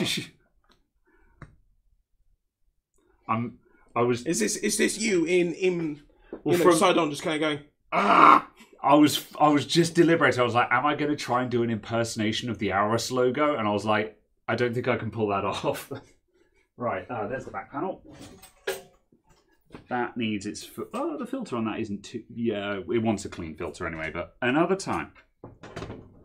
Let's get this thing started. Get this party started on a Saturday night. Yes. All right. I mean, I'm sure with some minor BIOS modding, you could in fact have your face as your startup image. Yes. This would be excellent use of Lead Farmer's time. I mean, I'm pretty certain he's volunteering. Oh yeah. Okay, right. Insert the GPU. Do you want to get the do you want to get bench cam ready just so we can show people what we've put together?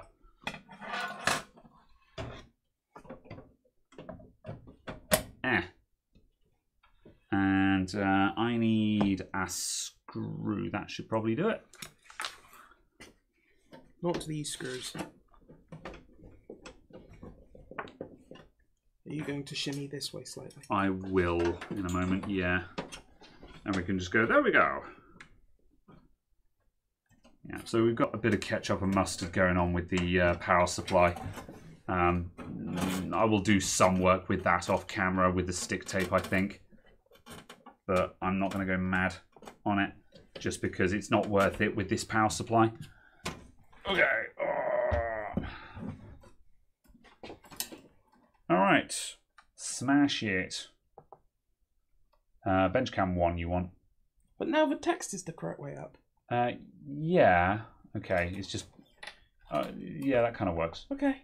Oh, there we go. That one's much easier to align. Like, drastically easier to align. There we go. Oh my god, look how much dust is on that rear fan thing. Look how little dust there is now. There we go. Okay. Right. That's that. And where's the window? It's over there. That's not the window from this one. Don't shut it up. Oh yeah, we need an SSD. Yes, we do. Where is the window though? I don't know. Oh, it's down there. Okay, yes. Yep, it does exist. Good. Right, SSD. Okay, right. Yes. I wish you... Why didn't you tell me this before I put the back panel on? Because I was clever and I'd put a SATA power through there. Oh. But then you shuffled the cables, apparently. So it is no longer through there. I can't help but feel that this is somehow your fault.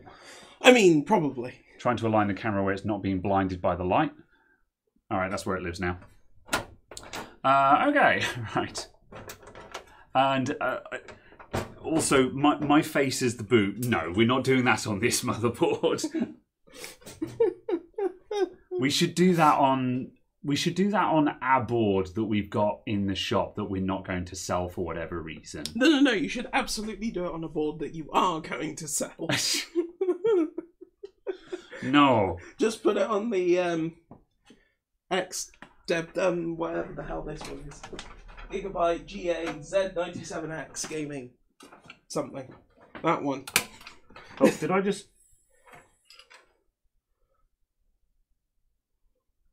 That just made a very unpleasant noise. Oh, it's okay. Yeah. Oh, yeah. Oh, yeah. So... What? I fumbled the connector and now it rattles, but I don't understand what's broken. No, neither do I, but let's find out. Uh-oh. Might have just broken an SSD. It's not an important SSD, thankfully. But I fumbled. I think we're going to find a loose NAND chip in there. That's what that sounds like to me. Heat it up. Oh no. Heat gun the core. Re-hot GPU, bro. Re-hot GPU. Survey says... Oh, okay, that's fine.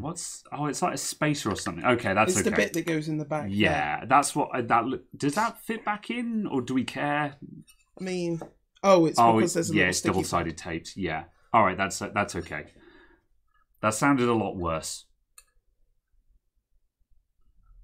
Is it that way?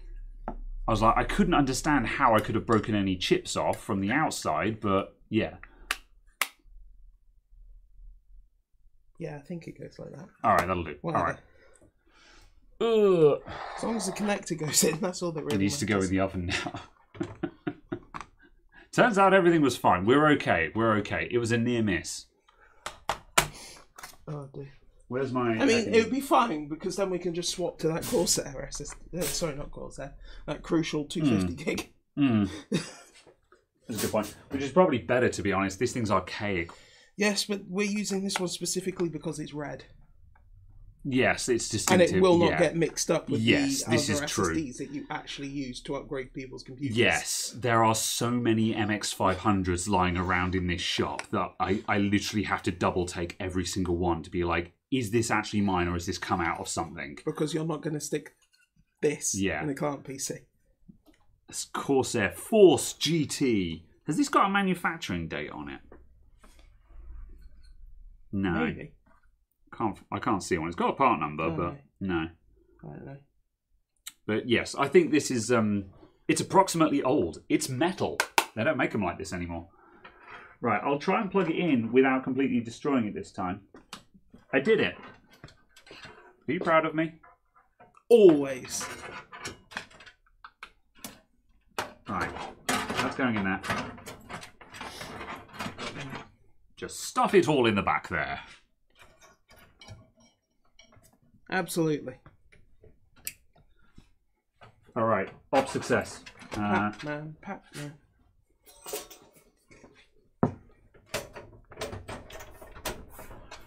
Good. Post. Stop making obscure jokes that no one will understand. It was only because it came into my head and was just like, oh yes. Cat. He's a postman. Red van. Okay, right. Beans. We built a PC. Good, it did turn on. For a moment, it didn't. The power light didn't come on, and I was like, "Oh, it didn't work." The computer. It's dead. Well, you can see the RGB RAM doing the thing, so that's occurring. Oh, apparently that's not my cider.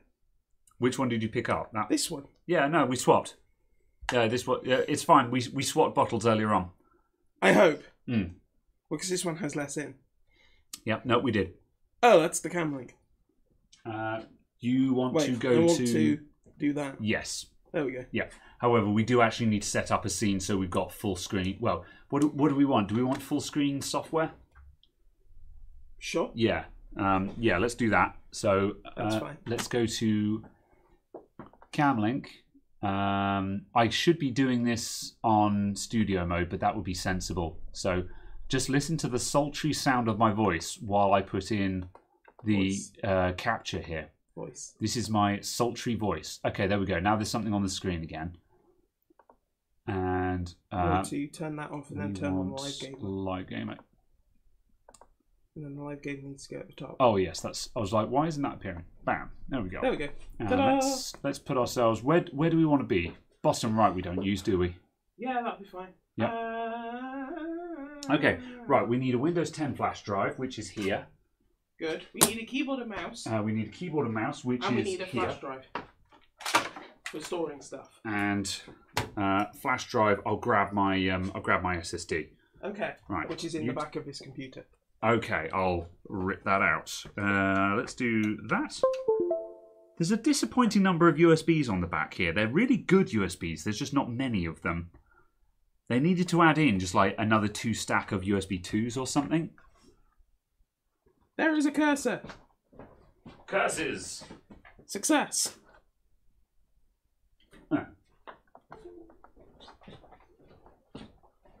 Oh. Alright, and I'll chuck that in up there. Alright. Ah, that was what I wanted. Aha. Right. Okay. Kind of. Yeah, that gives you something usable. So I just meant to do it to the other screen. How do I unprojector this? Right click on the projected image. Or will doing that do what I want? No! Yep. Now right click on that one and click close. Caradog's just slowly covering every screen we have with the same preview image. And it's just like we're losing more and more of it here. Right. We're losing it. We've lost it. Yeah. We're going to want an internet connection. I'll grab a wireless dongle. Wireless adapter. I hate the word dongle. I just like dongles. Unironically, I really hate the term dongle. Right, I'll leave this unplugged for now because we don't want it in while we're doing the setup. Ugh. You can go there. Ah, yes, the new dongle. Dongler. Okay, right. Catching up on the chat. Dong. Did it. Is anyone with me there, though? Because also, just someone comes in and goes, I think I need a dongle. And you're just like, that's such a generic term that it could be a million different things. And they're like, I need the internet dongle. And then you're like, okay, do you mean a Wi-Fi adapter or do you mean a mobile broadband adapter? And they're like, a dongle. It's like when someone comes in and they ask for a memory stick and you have to be like, do you mean a USB flash drive or do you mean a Sony brand memory stick? Because they're not the same thing. I think you mean a flash drive. Do you know what I do? What? When referring to devices such as these? Yeah. I say, oh yes, the pen drive, flash drive, thumb drive, USB storage medium. Yeah. Because everyone calls them something different and no one knows what they are. I just call it a flash drive. But that's a flash drive. Yeah. But that's not that. They do the same thing though, which means you can still use the same term. Also, is this the Windows one? Yes.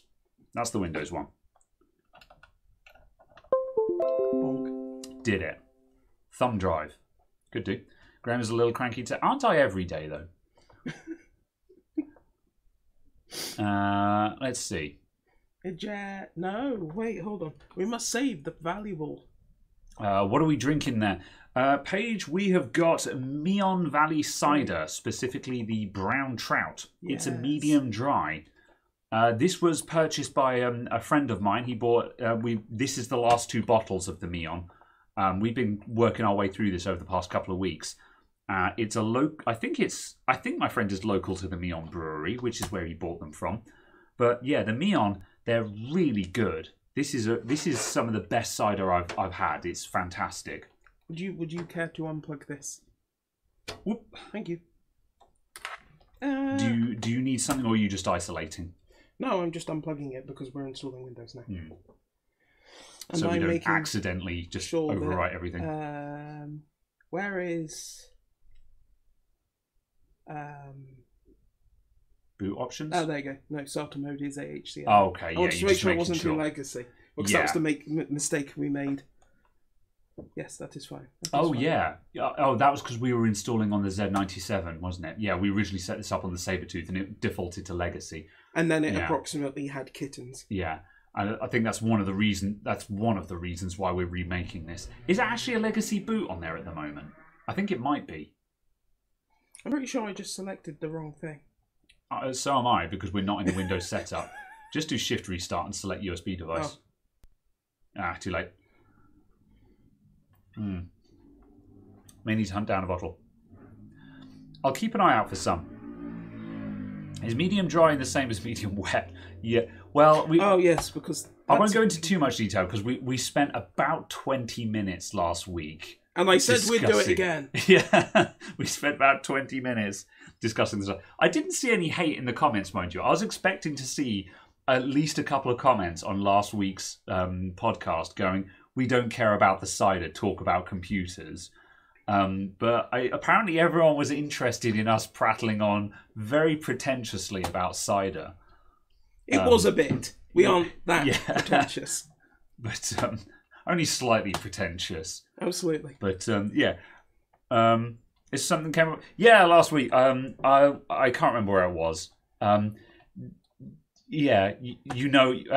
DM me on Discord page, and I'll link you to last week's cider review. I can link you to the VOD and the point where we start talking about it. But yes, for those of you who don't know, with ciders you get sweet, medium dry, sweet, medium dry, then dry, and probably brute. Yeah, Farmer Joe's bathtub special. Yeah. Wait, isn't that the Gamer Girl edition? Oh no. So the dry ones tend to be more bitter or have a more bitter aftertaste to them, and sweet ones are your Record League, your Copperberg Record League. Those are very sweet ciders. Medium dry is the best in my opinion. It's accessible while being an authentic taste kind of thing. If you only like, see, I was about to say, if you only like cider that is actually purely tastes of Coca-Cola, then maybe you don't like cider. Yeah, but on the flip side, that also though, at the end of the day, you can drink whatever you like, because like I've had this discussion with my brother-in-law, because my brother-in-law has 2 sugars in his coffee. And I keep saying to him, have you considered trying to drop down to 1 sugar? You'll probably find that it still takes off the bitter edge of the coffee without destroying the flavour. Also a case of it's probably just better to have less sugar. Yeah. However, he's just like, to be honest, I drink coffee because I like to drink coffee as a sweet drink. And I'm like, well, you know what? You can have it any way you like, I guess, can't you? I don't. I don't agree with his 2 sugars in a coffee, but at the end of the day, it's his coffee. He can drink it any way he likes. Yeah. And it's if you only like copper, my partner likes the Thatcher's Rosé cider, and I'm just like, oh come on, it's literally pink. But it's all right. It's not bad. Yeah, if that's what you like, then enjoy it. So yeah. Let's see. Did I ever consider putting the Adamant IT logo and my business info on the boot screen? I've not really, but that much only because I can't be bothered. Would that make it difficult for them to do a BIOS update later? Because the image, because the check code of the BIOS version that's on there wouldn't match up with what the updater is expecting. Ooh, pass. So would it go, oh, actually your installed version is corrupted, therefore no updates? I wouldn't have thought so. There are some instances where there are some things you can change that might cause problems with that. The boot screen, I very much doubt it. Stuff like that is probably... I mean, you need to talk to Arnold about that. You know it flushes it out in the next BIOS update. Oh, that's fair enough. Yeah. You lose the image on an update. There you go. That answers that question. No, I see. Getting ready. Let's see. So yeah, scan computers do that on most of their motherboards. Yeah, I just assumed that was a partner-size deal thing, where they go to a motherboard manufacturer and say, "Please, will you have an official BIOS with?" No, it's not particularly difficult to achieve. Although that much being said, I doubt very much that Scan are manually doing. Well, no, actually, all Scan need to do is have a chap who does a BIOS modification for them, and then they can just flash update every motherboard they get in, or every motherboard that they do a build on, with the one that has the BIOS image on it. And the latest version. Yeah. So that would be very straightforward for a system integrator to do. Like, you don't need them to actually manually program the chip, is the operative there. But yeah, I would certainly consider it, because I do want to think... I don't know. I'm not super bothered about building up Adamant IT as a brand. And I don't think I need to, if I'm honest. I think anyone who gets into this job has this dream of building up their own brand of PC, of being a system integrator. Like, everyone's just like, oh, I want to get a custom case, or get cases that have got my logo laser engraved on it, or something like that. And like, that's a really cool idea, but also it's a lot of work that doesn't actually have anything to do with whether your product is any good. And like, a lot of people are coming to me to get a computer built because either A, they're local, and I'm just the nearest person. B, they have seen my videos and they're like, I like the cut of your jib. I trust you to build me a good computer. Or C, they want the bragging rights of saying my computer was built by Adamant IT, who has a popular YouTube channel, and all are valid. So, but none of these really require that custom BIOS screen. But it would also be very cool. You know what? When I finally get new branding, the new logo and stuff like that, I will probably consider doing that, because it would be cool. Yeah. I think the other reason why I don't care is that I don't have any branding that I'm attached to. Yeah. That's the thing. All I have at the moment is Adamant IT in the font Glacial Indifference. That's my logo at the moment. And the name of that font is hilariously appropriate. Yes. Glacial Indifferent. So for those of you who don't know, originally Adamant IT was done in the font called Futura, which is a very well-known font that's used for Hollywood posters and stuff like that. However, Futura is a licensed font. It's not free. So these days I use Glacial Indifference, which is a royalty-free knockoff of Futura.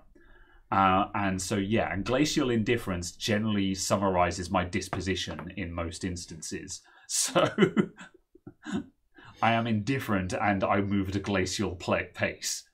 Yeah. Don't send me your computers for repair. I'm slow as hell. So, yeah.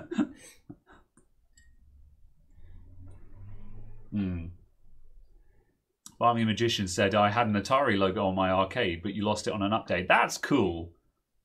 That would be cool to apply again. Usually the internal update mechanism skips multiple blocks, including the logo section. That's interesting, yeah. Obviously, it depends on the BIOS in question. It's a bit pretentious for the things. Yeah, I think that's the other thing that concerns me, is it's a bit pretentious. But sometimes pretentious is an opinion. Sometimes if you want to be cool, you've got to own it. You've got to be like, yeah, what about it? I built this PC, it's got my name on it, you know. So yeah, it's a difficult call to make. I think it depends on if you're tasteful about it as well. If I did it, I would want to be quite tasteful about it. You know, I want my logo. I'd like my logo to be a tasteful logo that people are like, that's cool. That's very inoffensive and looks good. You know, whereas I wouldn't be as like a sort of a Adamant IT explosion. and all the rest of it. That would be a bit, yeah. The last time I did a custom BIOS screen was probably in 2002 on my Pentium 3 Coppermine motherboard, because it had a utility that came with the motherboard on the driver's disk. It came with a utility for putting in a custom BIOS screen, and I put on my own custom BIOS screen. So yeah, the important parts. I was just going to say, you've gone straight in for the important parts. I see there. So yeah. So yes, you think that should be an opt-in by the customer? Yeah, that would be reasonable. But you know, if you're going to bother to do an opt-in, you may as well just not bother at all, in my opinion. I guess I could have it as an option. Like at some point, if I was doing custom builds at several times a week, I should have a spec list, a form that people fill out, and I could have an option that just says have the Adamant IT branding on the boot screen because you think that looks cool, you know. And for the people who are just like, yeah, I think that looks cool, they can opt into that. And for the people who are just like, no, just the thing, please. Because there are times where it's going to look cool and sometimes where it doesn't. Because like some motherboards have got really smart, like the Aorus boot screen looks pretty cool. You just got the Aorus logo. The ROG logo looks pretty good on a boot screen. But like MSI on some of their motherboards have a terrible habit of having a weird futuristic race car as the boot screen. And I'm just like, it just looks dorky. That's a boot screen that I would replace. Yeah. So I think it depends on the motherboard. Does the motherboard already have a tasteful boot screen? So yeah. Oh, blimey. I'm seeing a hot take in the chat. Ravniev, on the topic of fonts, said, it's the Arial to Helvetica. Are you implying that Arial is a cheap knockoff of Helvetica? Because that's a hot take. Although, to be honest, Helvetica is a very tasteful font. So, you know. This is the point where I go, Helvetica Standard. And anyone who understands that reference is immediately cool. You prefer no boot logo. Yeah. Just the Windows loading screen, I suppose. MSI is terrible. It depends. Some of their boards have got terrible ones. AI Suite lets you drop in a JPEG for the BIOS logo. That'll be for Asus stuff, I suppose. Is AI Suite still relevant? For all of your anime waifu needs. Yes. Let's see. Concept Soup says, hi Graham in the chat. Does anyone know of a good tutorial for creating an out-of-box experience where the customer can set up their username, etc., but the PC will have apps and drivers pre-installed? Windows has got you covered there. When you install Windows and you get to the first run screen where it says, welcome to Windows, please type in what you want your username to be in, you do, what is it, Control-Shift-F3? I don't know. Yeah, I think it's Control-Shift-F3. And Windows will go into what's called audit mode. I did a YouTube short on this. Search the channel for... Search my channel for audit mode, AUDIT, and I've got it in there. I demonstrate audit mode, and what that will do, that will put Windows into the administrator account where you can install all of the drivers and any relevant software, and then afterwards you can exit audit mode and it will go back to the Windows setup. So then when your customer receives the computer, they go through the setup screen and they can put in their username and password, but when they hit the desktop, all of the relevant software will be pre-installed. So yeah, Control-Shift-F3, Mark White just confirmed. So yeah. You can also go and run sysprep. That is part of audit mode, I think, isn't it? Unless I'm mistaken. But yeah, right. I now have GPU drivers. I'm going to quickly use the bathroom. And Very well. While I do that, why don't you start telling people what you're going to start doing here? Indeed. What I am doing is setting up this SSD. So it's got Windows installed on there.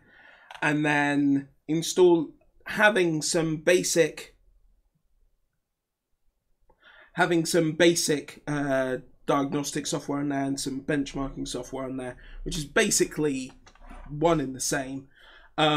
part of that is going to be having Heaven on there and superposition and things like that. But also a case of just because Benchmate includes SuperPi, hardware, info, Cinebench, R20, R23, etc. I just generally just install Benchmate, so it's got all of the bits installed anyway. And it also, as far as I'm aware, actually will keep sort of a log of which versions you're using, which is useful as well for if you're actually doing competitive benchmarking and so on. But just for us, because we're using it mostly for testing, that record of which version specifically you're using isn't necessary. It's just a good thing to have for if you're, as I said, doing competitive overclocking.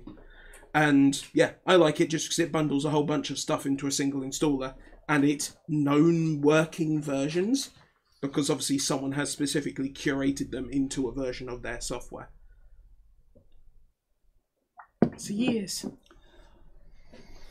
Basically that's just running the installer now, but I'll launch it in a second. It'll just show you all the stuff that it includes.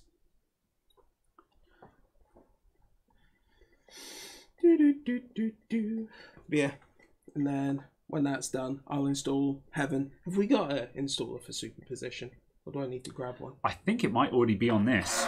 Fair enough. It should be. If it's not, it's on the other. I just didn't really want to go drive. poking around in the folders on there because I didn't know what was going to be on there. There should be anything personal. I'll just quickly double check. There's not supposed to be anything personal on this, but I'll go and No, check indeed, but it was a case that I didn't know, so I didn't. Yeah, no, better safe than sorry. I'll just verify. Yeah, absolutely. No, not installing Windows 11 because it's a test SSD. We need to use it on basically all of the hardware that we have. So it's a case that obviously some of that stuff is 4th gen Intel and things like that. So we'd want just a Windows 10 install because it's simple and you don't need to do any hoop jumping to make it work on a 4th gen Intel or AMD FX or anything like that. And probably what we're going to do once this setup is finished is just snapshot the drive so we've got an image of it, and if we end up corrupting it, it doesn't matter. We can just restore that image. Yeah, confirmed. There's nothing personal on this. There's a bunch of video stuff because I use this for moving footage back and forth, but there's nothing in there that's private per se. Yeah, just chunks of unedited video, and also yes, it has got superposition and Heaven on it. Cool. Okay. There you go, and then Benchmate is just going to launch itself now, and basically that's just what Benchmate looks like. And if you see on here, it allows you to launch a specific version of 7-zip, specific versions of Cinebench, CPU-Z, GPU-Z, GPU-Pi, hardware info, etc. And they're specific versions inside specific versions of Benchmate, and it just tells you the full version number and stuff like that, so you can keep a record of that. Do you want to stick that on our higher DPI setting just to make it easier to read? Also, good point. Yeah. Go to blind mode. There you go. Yeah, there we go. That makes it a bit easier for people to see without having to full screen. Yeah, and then basically a case of just, if I want hardware info 64, I can just double click on it or launch it, and it will just run. Yeah, I think this is my favourite part of Benchmate is the fact that, because initially when you mentioned Benchmate, I was just like, this sounds like extra steps. I can just launch hardware info. But the fact that it comes with them all is the thing. Is just like, this has got all the mainstream stuff in that people care about, you know. So you download Benchmate and that's it. You've got all the stuff that matters. Yeah, exactly. Within reason. Yeah, and it's just a case of you have Cinebench on there, you have GPU-Pi. Yeah. Etc. So you can just launch them all from here. And the other thing you can do, I think, you can also add in other software to this. So yeah. So it appears in this list. So if you're doing superposition runs, you know, like I mean, I don't think superposition or Heaven is a benchmark that anyone particularly cares about. No. However, if you wanted to, you could add that in. Yeah. The other thing I run those for stability tests, but they're not. This is designed for competitive overclocking. Yeah, basically. And yeah, superposition and Heaven are not anything that anyone cares about for competitive overclocking. Yeah, And the thing as well with this is it changes the default setting for Cinebench, so it takes it into the actual score giving mode by default, which by default it launches in the 10-minute stress test mode. Peak soak stress test. Yeah. So it's just straight into give me a score mode. Yeah. And then it literally runs just as normal Cinebench, because it is normal Cinebench, but it says guarded by Benchmate at the top. Oh, and yeah. basically it counts as a level of verification that you've not modified the program. Yeah. And that's obviously important at high-end overclocking things, because someone might be trying to cheat. Yeah. Looks I presume it wouldn't be overall too difficult just to change the score the program displayed. Yeah, you could probably just dial in you could probably edit it and make it so there's just a hard-coded score that it will spit out on completion. Yeah. And you just make that number something that is high but believable, or something like that. You make it so it's like, 4 points higher than the current high score. However, it still goes through the song and dance of actually rendering, so it looks legit. It's just spat out a predetermined number. Yeah. But yeah, I don't know if that's actually a problem that occurs. It not wouldn't specifically, surprise me, but it means that it is not a problem. Yeah. If that makes sense. It means that no one needs to be concerned as to if it is a problem, because there is no problem. Yeah. But yeah, and then see, it just gives you a result exactly the same as the normal version does. Nice. So yeah, it is just a handy, also you have this kind of thing. It's certainly not necessary. But, oh, actually, hold on. I closed that and I didn't mean to. So I meant to show the other thing it does. If I just do that and wait for it to spit out a thing, because you can then get it to pop up a little overlay, which is effectively a verification overlay. All right, yeah. But you need to have a score in Benchmate for it to do it. Okay, and Cinebench dumps its scores as soon as you close it. Yeah. So there was no score to do anything with. Yeah. So just wait for that to finish. Right. Luckily, Rising Go Bear. Yes. Yeah, I was going to. This is the 3700X, so it's still crunching through this. It's still a cracking CPU. This. Yeah. So yeah, off it goes. So yeah. Also, just because there's a bit of discussion on it for Windows 11. You're not using 11 on anything at the moment, are you? You're on 10 on stuff at the moment. Purely because I can't move the taskbar. Yeah. And I have a weird screen layout. Yeah. Which basically requires me to have the taskbar on different. Yeah. I've been running 11. I've been using the shot Lianli. I've been using that quite a lot in recent times, and that's got 11 on it. And I'm kind of using that as my quote unquote proving ground for 11. And so far, there is stuff that has moved about, but I don't have an issue with it. So my basic opinion of 11 is I feel like they should have just done a theme update for Windows 10. However, I've not encountered any issues with 11 that have made me go, this makes me not want to use 11. But also, so far, there's not enough there. The only possible reason why I want to upgrade my home computer is to get the Windows 11 theme, because I think it looks nice. Windows 10 is starting to look very dated, and I think Windows 11 looks nice and fresh and new. However, I think getting a new theme is a poor excuse to upgrade an operating system. So, yeah. However, I've got no beef with 11. Yeah. So, yeah, there we go. There's the official score thing. So, and this just sort of confirms the information about the computer and just kind of goes, this is the build, here's an integrity check, blah, blah, blah, blah, blah. This is something that is nice and easy to share with someone, that shows you the score you got and what you used to achieve that score. Yeah, exactly.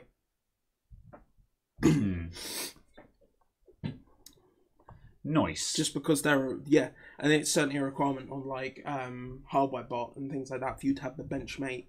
That overlay is a part of the screenshot that you submit. Yeah, that makes sense. So yeah, the only issue is it doesn't fit very well on the screen when you're scaling on. Yeah, I see why you changed the scaling now. That's fine. Yeah, just because it went here and here. Yes. Understandable. Have a nice day. Yeah.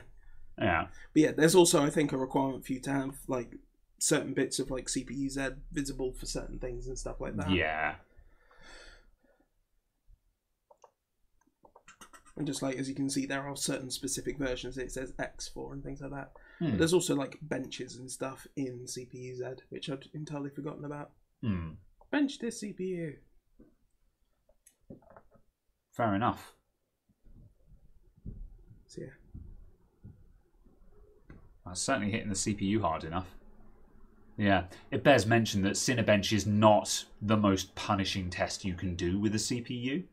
It's just a very easy and accessible baseline. There we go. Ta-da. And then versus you get 5950X. Yeah, fair enough. Yeah. Unsurprisingly, it got spanked by 5950X, but, you know. Yeah. Compared to a 3950X, the single core is fractionally faster. Have they got a 5600X as a reference there? Because that would be an interesting comparison. The 3700X versus the 5700. The 3700X versus the 5600X. Yeah. But I would contend. Oh, there you go. There's a reference. Oh, so this one's actually scoring high compared to the reference versus the reference. Compared to their reference, yeah. That's a good sign. Yeah. Although, presumably that reference is done with no motherboard fiddling involved. And by default, this motherboard is probably doing higher all-core boosting than the listed spec for the CPU. Because pretty much all motherboards are going to be doing something to make your CPU go faster.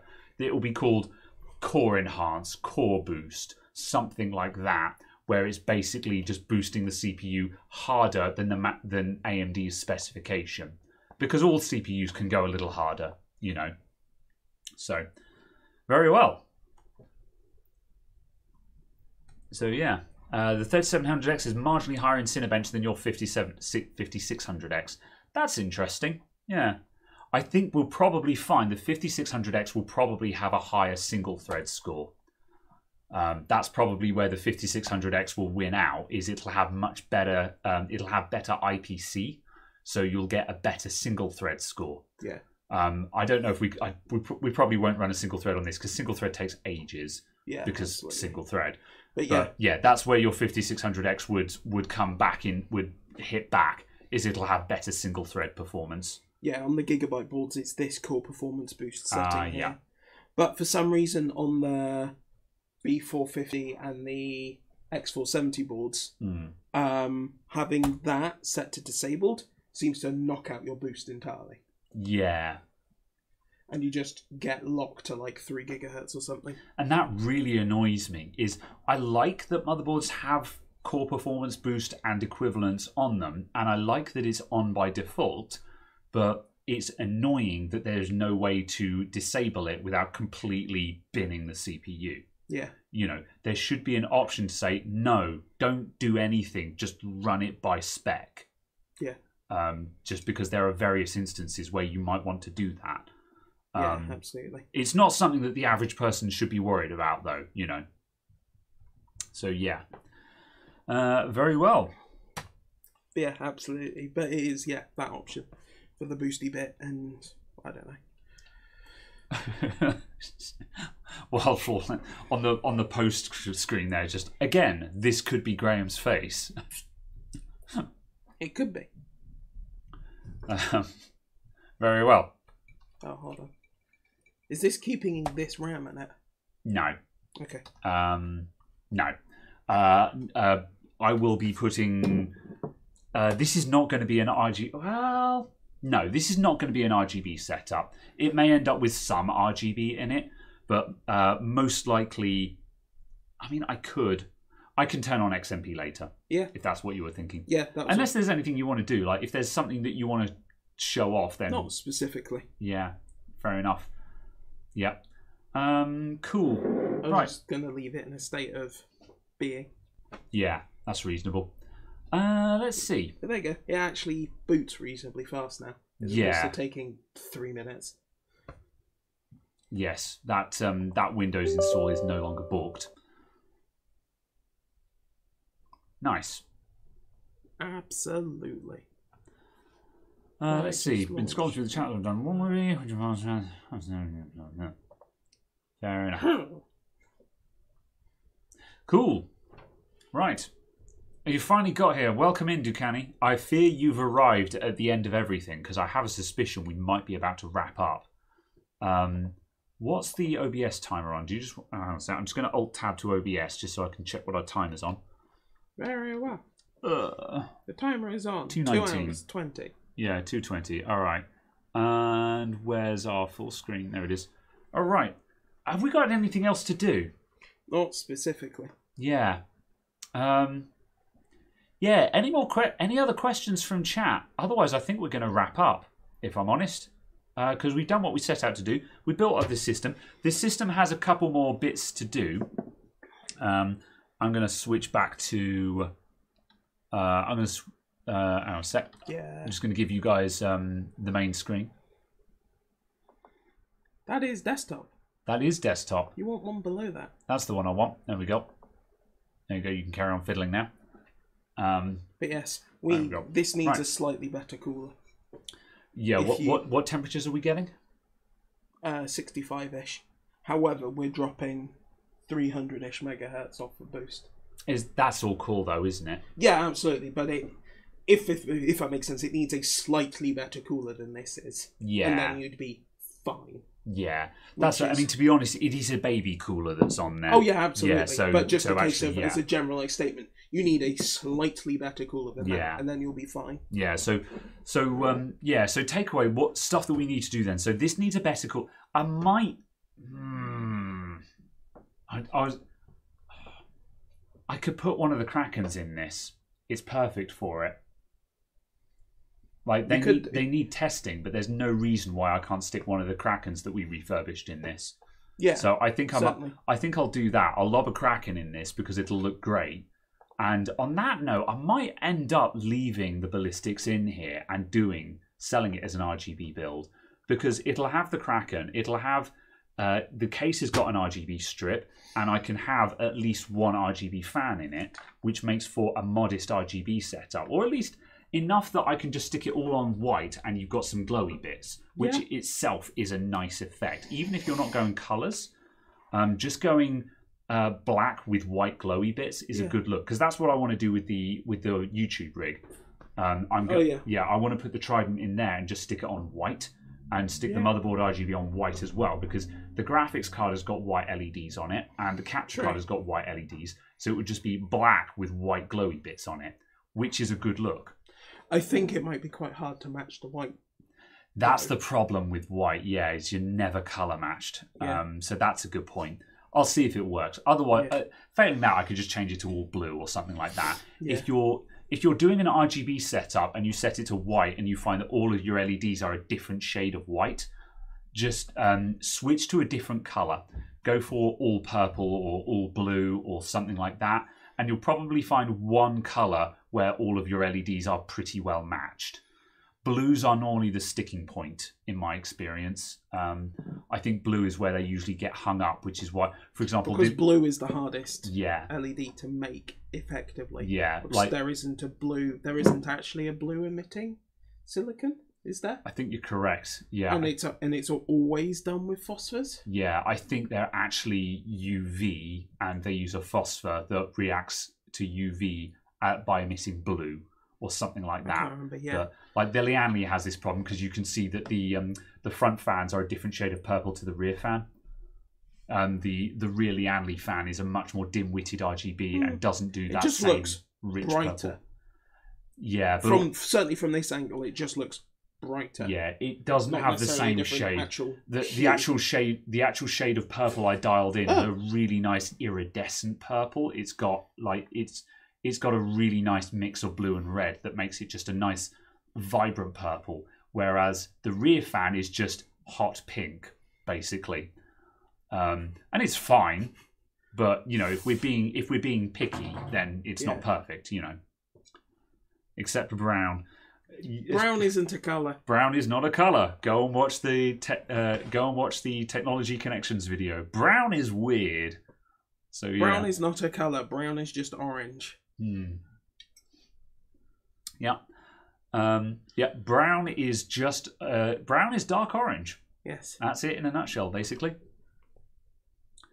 Good. Right, let's see. I asked earlier on if anyone had any more questions, and then I just didn't read the chat. So Oh dear. I'm going to have a... yeah. Let's see, I'm going to quickly... Slightly higher than that. SVM stuff. I'll scroll through the chat. Yeah, I think we're back. Implications of using non-commercial programs stream. The implications of using non-commercial use program on your stream, possibly earned pounds. Oh, yeah, sure. Something.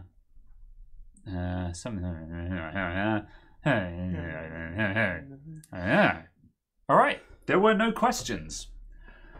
I've enjoyed this conversation in English. Absolutely. This is a statement. Yes. I have enjoyed this conversation in English. Right, thanks for tuning in, everyone. So, I was saying, so there are a couple of bits we're going to change on this. I will do a modest RGB setup on it. I'm going to swap the cooler out for the Kraken, I think. And then I'm probably going to change the RAM. I think I'm going to leave this RAM in there, probably. Then after that, this thing is going to go on sale in the shop, I think. Because it's a nice mid-range gaming PC. Yeah. It wants a better graphics card for the CPU that it has, but the 1066 gig still holds up for 1080p gaming. It's okay. My partner's running a 1066 gig and it runs remarkably well. It's surprising that those things, she started up Forza Horizon 5 on it and it was fine, So they're all right. Wild Floor Lab still disappointed that nothing exploded. I'm sorry.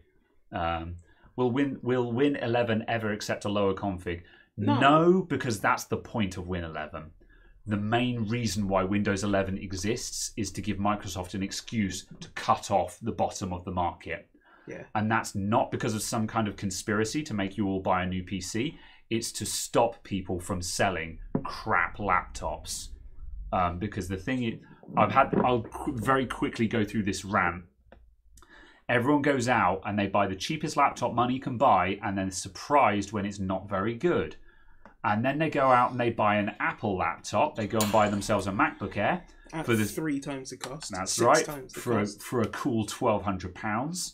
And they go, oh, this is brilliant. I had a Windows laptop. It was awful. Then I bought a Mac and it was really good. I bloody expect it to be good for £1,200. So Microsoft are getting sick and tired of hearing that. So they're going, you can't sell these netbooks with 32 gigs of eMMC and potato CPUs in them. We will not allow you to put Windows on that anymore because they're crap and they're garbage and they're terrible. Yeah. So Windows 11 has a very high minimum spec to force a higher minimum standard of laptop. Yeah. And this means that it will push up the bottom end of the market. But if you want a cheap laptop, you go and buy a Chromebook. If you Chromebooks are great. Yeah. And it annoys me how much people hate on them. Yeah. When it's like, do you know what most people do on a computer? They watch YouTube. Yeah. They browse the internet. They scroll Facebook. That's right. And do you know what a Chromebook does really well? Yeah. Browses YouTube and scrolls Facebook. I mean, granted, there's some crap Chromebooks out there, but also they cost like £200, so who cares? Yeah. I mean, there was pre-pandemic some Chromebooks coming in for like 130 quid new. Yeah. It was like buying a full device, brand new, for 130 quid with 2 years of warranty on it. And that's a netbook. However, selling these potato laptops with full-blown Windows installed, you're not going to have a good time. Yeah. And that's why Microsoft set very high limits on Windows 11. And that's why it's a good thing that Windows 11 has a very high minimum standard. Yeah. And there are some edge cases where people have got modern computers that technically don't meet the requirements for Windows 11. Yeah. But that is a very small minority. Yeah. And at the end of the day, by the time Windows 10 goes out of critical support, your computer will be obsolete. And it's elitist to say, and I know that is going to I know that there are people in like third world countries who don't get the latest tech. So it's easy for us to say in the UK when we've got where we've got top end systems lying around here, However, there's no obligation for Microsoft to support decade old hardware. Yeah. It's also a case of Windows 11 not supporting older than 8th gen on Intel doesn't mean they've said the software will not run. It means they will not provide any support for it. Yeah. You rock up and go, oh, for some reason my 6700 doesn't boot. And they'll go, that's because it's not supported. Yeah. Go away. Because also, and that's what it allows them to do. Yeah. That's what people seem to forget about what supported means in a Microsoft in a software sense like that. It means that you will be provided support. Yeah. It doesn't mean functions on. If you go and buy a copy of Windows 11, you go out and you buy Windows 11, you pay money for it, you're entitled to support, which means if you are having a problem with Windows 11, you are entitled to call up Microsoft and say, my copy of Windows 11 does not work, and they are obligated to try and help you fix your problem. That is what support means. Yeah. However, if you call them up and you say, I'm running Windows 11 on a 4th gen Intel, or on a 4th gen i7, Microsoft are going to turn around and go, that's a decade-old CPU. That's your problem. You're trying to support it. Yeah, and at that point they are not obligated to help you fix your problem. Yeah, that's what support means. Yeah. Does Microsoft have an obligation to help you fix your problem? Yeah. Support does not necessarily mean works on or compatible. Support and compatible are not interchangeable words. Yeah, this is the thing. And this is the thing. Don't get me wrong. I'm not this isn't me being a Windows 11 fanboy or anything like that. There are bits of Windows 11 that I like and dislike, and there are things about Windows 11 that I agree and disagree with. Yeah. However, a lot of people are angry for the wrong reason, and that is the frustration. A lot of people they're angry or upset for the wrong reason or for an unreasonable reason. Absolutely, and it's a case again. The fact of if you can make yourself Windows 11 install on a 1st gen i7, then it will function on that 1st gen i7. Sure. Yeah. Nothing is explicitly stopping it from doing that. Yeah. However, you will get no support from anyone, most likely. Because when Windows 11 was first released, within 24 hours, you had a lot of clever dicks on the internet going, "Oh, I got it to work on this Pentium 3800." Good for you. Microsoft never said that couldn't be done. Yeah. They said they wouldn't support it. Yeah. Yeah. So it's like, as Balmy Magician said, it's like when Windows 10 dropped support for Core 2 Duos after 1604. Yeah. They no longer supported it. They are no longer obligated to help you fix your problem. Yeah. And it's that point. Yeah. Likewise, because you've got to remember that whenever a security update comes out for Windows, which is daily, they've got to test it on everything. So by not and if they are supporting a Core 2 Duo, that means every time Microsoft makes an update for Windows 10, for example, they've got to get a Core 2 Duo system and check if that update works on that CPU. Yeah. That is what is involved in supporting something, and that is expensive, man. Yeah. Companies like Microsoft, they will have entire centers that are just filled. I'm fairly certain that I saw a video once where I think they had a cameraman at a Microsoft development center or test center where they have just racks of all kinds of computers, all different kinds of Macs as well, where they're testing the latest version of Microsoft Office to see if it works and is stable on particular systems. And obviously, you can only have so many systems in that room. And it makes absolute sense to me for someone to be more aggressive with their culling of support than Microsoft is, because obviously it costs them money, and it means that the price of the product has to be higher to pay for that. So it's a case that, in a way, what would make far more sense is for Intel to basically only say we only support the current generation of processors. Yeah. The current generation of graphics cards. If you want support beyond that, you have to pay more money. If that makes sense, from a pure business point of view, that would make sense. Yeah. Obviously, it probably wouldn't make sense overall because so many people would get annoyed by it. But kind of, if you can make that work. Yeah. The Oculus Rift doesn't work on 11. I've got a Rift S, and that works on 11. I take it the Rift is just old enough that Isn't the Rift also no longer supported by Oculus? Not sure. That might be the case. Yeah, I mean, I suppose perhaps you might have to use an old installer for it or something like that. I don't know. I don't know my headsets well enough. Yeah. all I can say is that I have a Rift S and I use that exclusively on a Windows 11 machine. Yeah. And the Rift S can't be that much different from the Rift Vanilla. Yeah. Yeah, don't know the answer to that one past that. So yeah, why they made 11 when they promised that 10 would be the last update. Well, now we're getting onto the subject of the reason why 11 exists, and that's because like OEMs wanted a new number. I presume so. Yeah. But also kind of the case of it's very hard for you to raise the minimum specification on an existing product. In a dramatic fashion yeah. on a product that has the same name, and for people to not understand why the version doesn't work when it's called the same thing, kind of thing. It was a mistake for them to say that Windows 10 would be the last version of Windows. Like they were trying to portray the significance of the fact that 10 gets build updates. Because again, a friendly reminder to everyone who doesn't know that if you're running Windows 7, you have got the same build of 7 that came out over 10 years ago. Yeah, whenever Service Pack 1 came out. Yeah, you've just got however many updates stacked on top of it. Whereas, which, as far as I'm aware, also have to be done sequentially. Yeah, it's horrifying. Yeah.